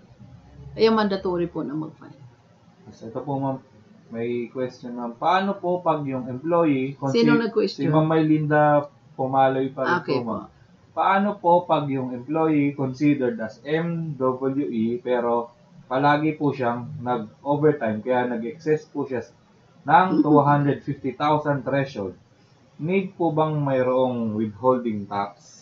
Ang minimum wage earner po na may income ng overtime pay, hazard pay, night shift differential, kahit sabihin mo pa na lumaki yung income nila, and then yung source of income nila galing dyan sa mga exempt na klase ng income, wala pa rin po silang babayaran kahit nag-exceed pa sila ng 250,000. Tapos may follow-up siya. Halimbawa daw po nag-order yung corporation sa restaurant ng foods via delivery kasi mayroong monthly meeting. Need po bang mag-withhold ng 2% upon order? Yes po. Kaya sabihin nyo na in advance pag nag-order kayo na you are required to withhold as an entity. So, para alam nila, makikita doon sa resibo. Yung mga hindi nag-withhold, ito po ang nangyayari dyan. Ang dami na ginagawa niyan ngayon. Yung mga hindi nag-withhold doon sa expenses nila, pero required sila to withhold dahil top 20,000 withholding tax agent sila. Ang ginagawa po, halimbawa, nabili ko na, 200 pesos yung nabili ko, nagre-remit sila from their own pocket yung 2% o 1% na withholding. So, sinushoulder na nila yung withholding, hindi na dinidak. Which is pwede rin naman po. Tapos ma'am, galing po kay username Ninja Turner. Okay. Good evening ma'am. Question po, if magbibigay po kami ng other allowance like transportation, meals, communication, Yes. will be part of other income and subject to 90,000 threshold. Ay, hindi. Iba yun. Iba yung 19,000, no? Yung other income na or benefits na binigay nyo sa empleyado ninyo, hindi yan kasama dun sa 90,000. Kasi ang 90,000 na threshold na yan, December lang yan and other benefits na binibigay during December. Pero itong mga regular na binibigay natin monthly, iba na po yan. Mas maganda pa i-classify nyo sila as de minimis benefits. Kasi ang de minimis benefits, binibigay talaga yan ng monthly, pero yung mga 90,000 na yan, ang December po yan, at yung mga binibigay natin na annual benefits sa empleyado. So, yung sinasabi mo na binibigay ninyo monthly na other benefits, classify nyo siya as de minimis benefits. Kasi de minimis benefits is monthly. Tapos ma'am, galing po ulit kay Jam Mess. Ma'am, yung OPC po ba, same pa rin sa ordinary corp sa tax rate? Magpa-file din ba ng Yes, personal ITR yung president sa OPC? Yung OPC, depende po kasi. Halimbawa, kasi nga tama nga dahil personal niya yun, ano? Iba yung one-person corporation, iba din yung personal niya. So, whatever business na nilagay niya doon sa one-person corporation, yun lang file niya. Halimbawa, yung personal niya, meron pa siyang iba, o registered din siya sa BIR as an individual, yung individual talagang magpa-file din siya doon. So, kung dalawa yung business activities niya, isa doon sa one-person corporation and isa doon sa individual, dalawa pa rin ang ipafile niya. No? So, pero kung wala na siyang business, nilagay niya doon sa one-person corporation, dapat i-stop niya yung nandun sa personal niya para hindi na siya magpa-file, para hindi magdoble. Ito ma'am, from Ma'am Malu Virata. Thank you po ulit Ma'am Elsa and the whole team. Thank you din. Heart. May heart pa siya mga Thank you po. Thank you din po. Malu Virata. Tapos, galing po kay Ma'am Arian Cacho. Hi Ma'am, the minimis benefits po, walang limit for minimum wage employees. May limit po. Tingnan po natin sa schedule, may limit po. Halimbawa, rice allowance, 2,000. Yung mga laundry allowance, yung marami po ang de minimis benefits, pero may limit. No? So, tingnan na lang natin doon sa schedule. No? Kung ano at magkano yung mga limit na de minimis benefits. Kasi pagka sumobra ka na rin, halimbawa, malaki yung binigay mo, magiging taxable na rin. Pero, ang sinabi ko lang, i-avail mo yung de minimis benefits para hindi lahat taxable sa empleyado. Okay, so, shout out tayo sa mga subscribers natin. Thank you po. At doon sa ating mga coming soon na avail pa rin ang ating free online bookkeeping seminars. Welcome po kayo. Actually, ang free bookkeeping po na yan, talagang ino-offer namin yan doon sa talagang gusto. No?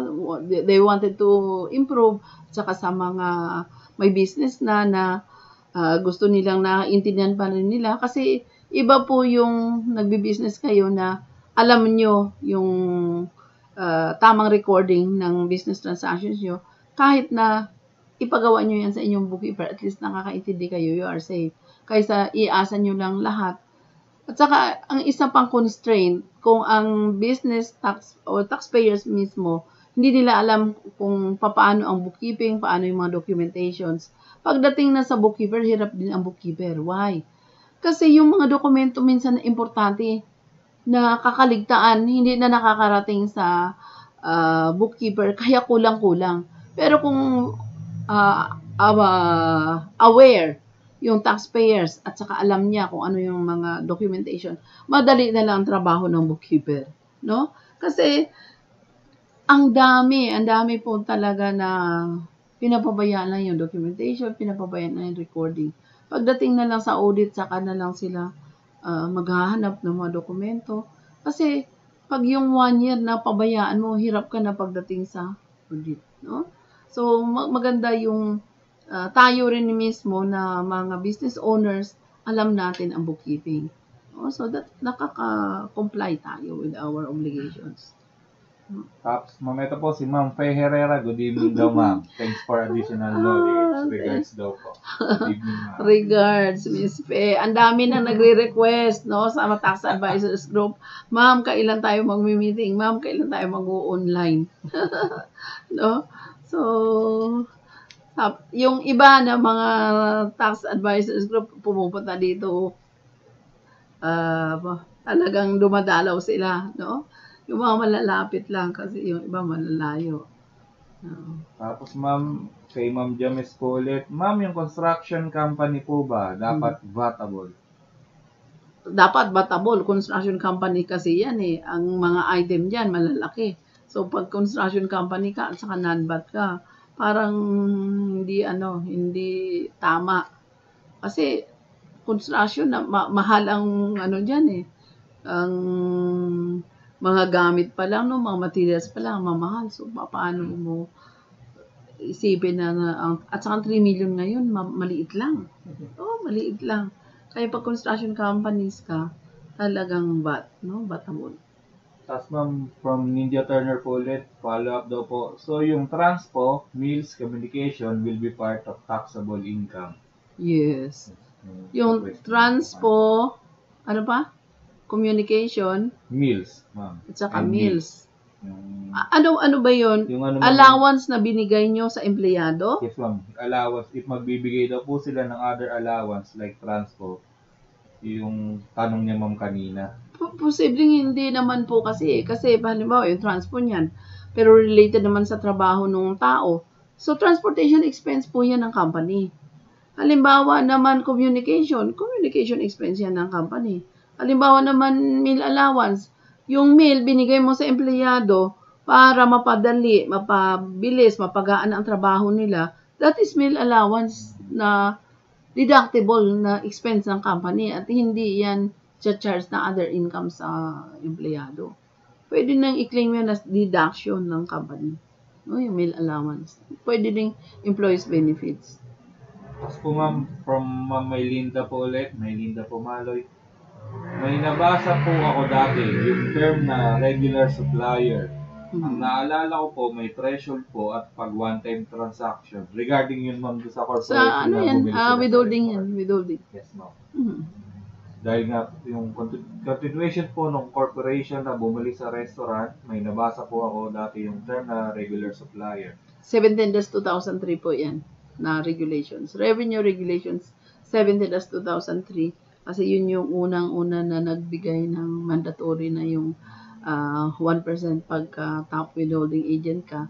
So, yung sinasabi mo na casual, yung paminsan-minsan ka lang bumili doon sa restaurant na yon o sa supplier na yon. Pero pagka palagian na 3 times in a year, talagang kailangan mo nang mag-withhold. At ang threshold doon is 10,000. No? Kasi ibig sabihin, 10,000 yung binili mo, pero sa loob ng isang taon, pwedeng hindi ka na mag-withhold doon sa isang supplier. Pero sa isang supplier na yun, nakabili ka ng 3 times in a year, subject na. Mag-withhold ka na talaga. Mandatory. Tapos sabi po, ma'am, ni Ma'am Ayan Cacho, thank you, ma'am. Lagi ko po kayong inaabangan. God bless po. Sige po. Thank you po. Kaya natin ginawa to na 8 o'clock kasi sabi ko, at least yung mga audience natin nasa bahay na.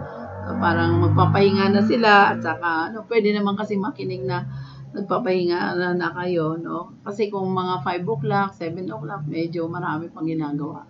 Kaya sabi ko, sa 8 to 10, hindi naman sila umabot ng 8 o'clock, may 9 o'clock pa, no? 10 o'clock. Okay? So, Asan na si Charles? Anong oras na? 10:04. Sige. So, shout out po ulit sa lahat ng mga subscribers natin. Thank you very much. At saka sa mga YouTubers natin, saka sa mga nagsusubscribe sa channel natin. Thank you po talaga. And for your information, ang monetize na po kami starting July 1 kahapon.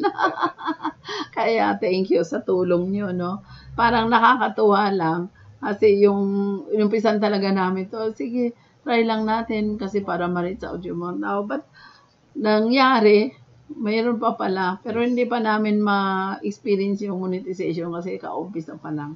So, looking forward pa lang kami. Kaya, thank you.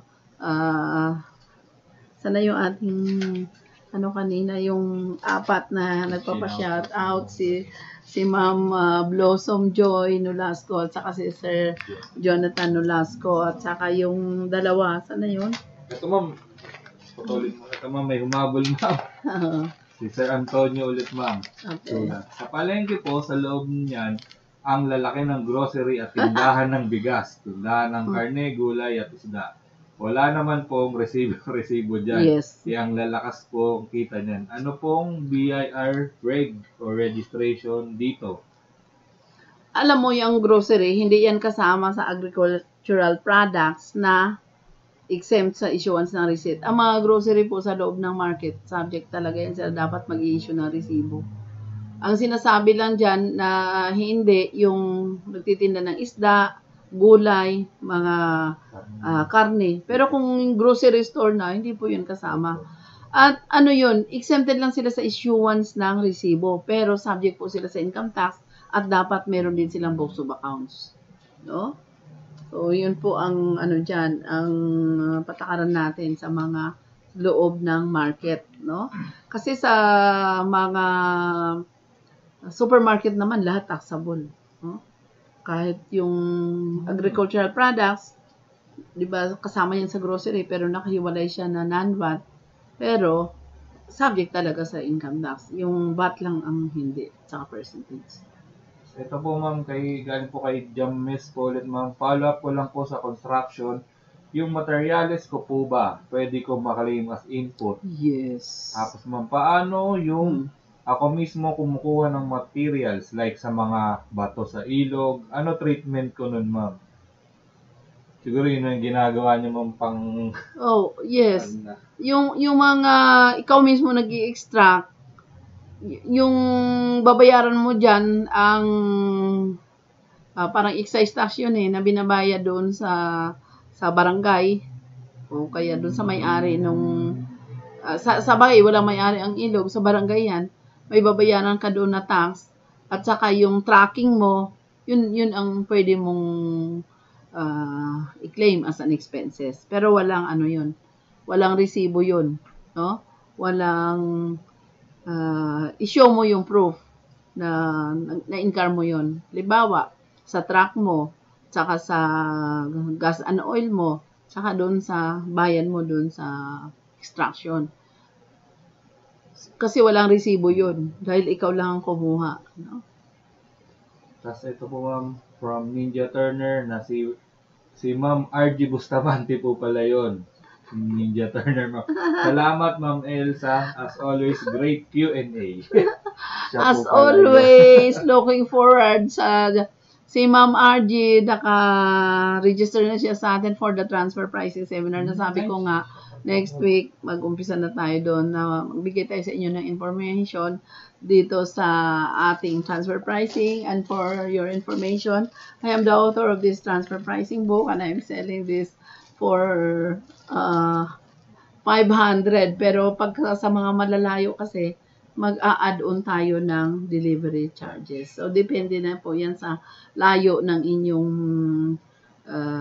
lugar para mapadala natin, no? Kasi ngayon, very hot topic po ang transfer pricing dahil sa ABS-CBN, no?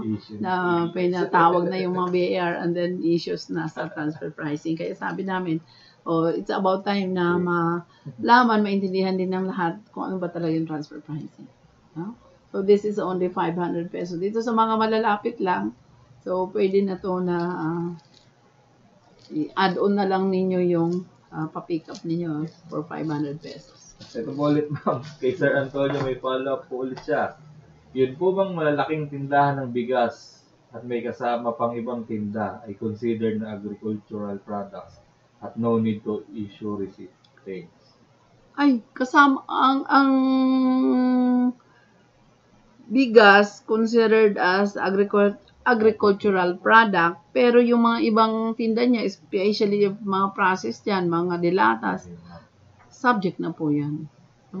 Subject na po yan. Kasi ang sari-sari store natin, kahit na sabihin mo sari-sari store, malalaki din. At saka yung malalaki din yung sales nila a day.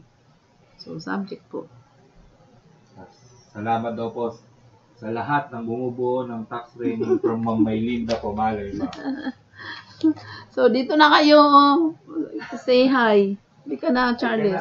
Say hi to our YouTubers. Yeah. Dito na kayo. Sige, syempre kasama ka. Good evening po. Ako po yung mahiwagang boses sa mga tanong nyo po. Sige. Si Alvin po. Ako po si Charles, yung nagmamonitor. O, hindi ka naman nakikita dyan, no ka? Nagmamonitor po nung live stream po. Director. So, sige, good evening and thank you po. Okay, so see you po again on our next live stream sa Tuesday naman po ulit. Thank you and good evening. 29 na yung peak ng watching 20. Ay, umabot ng 30.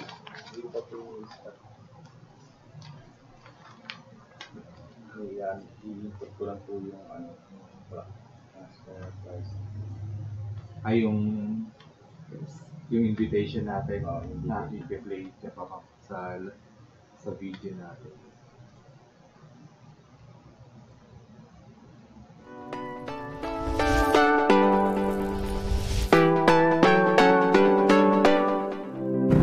Good morning, good afternoon, good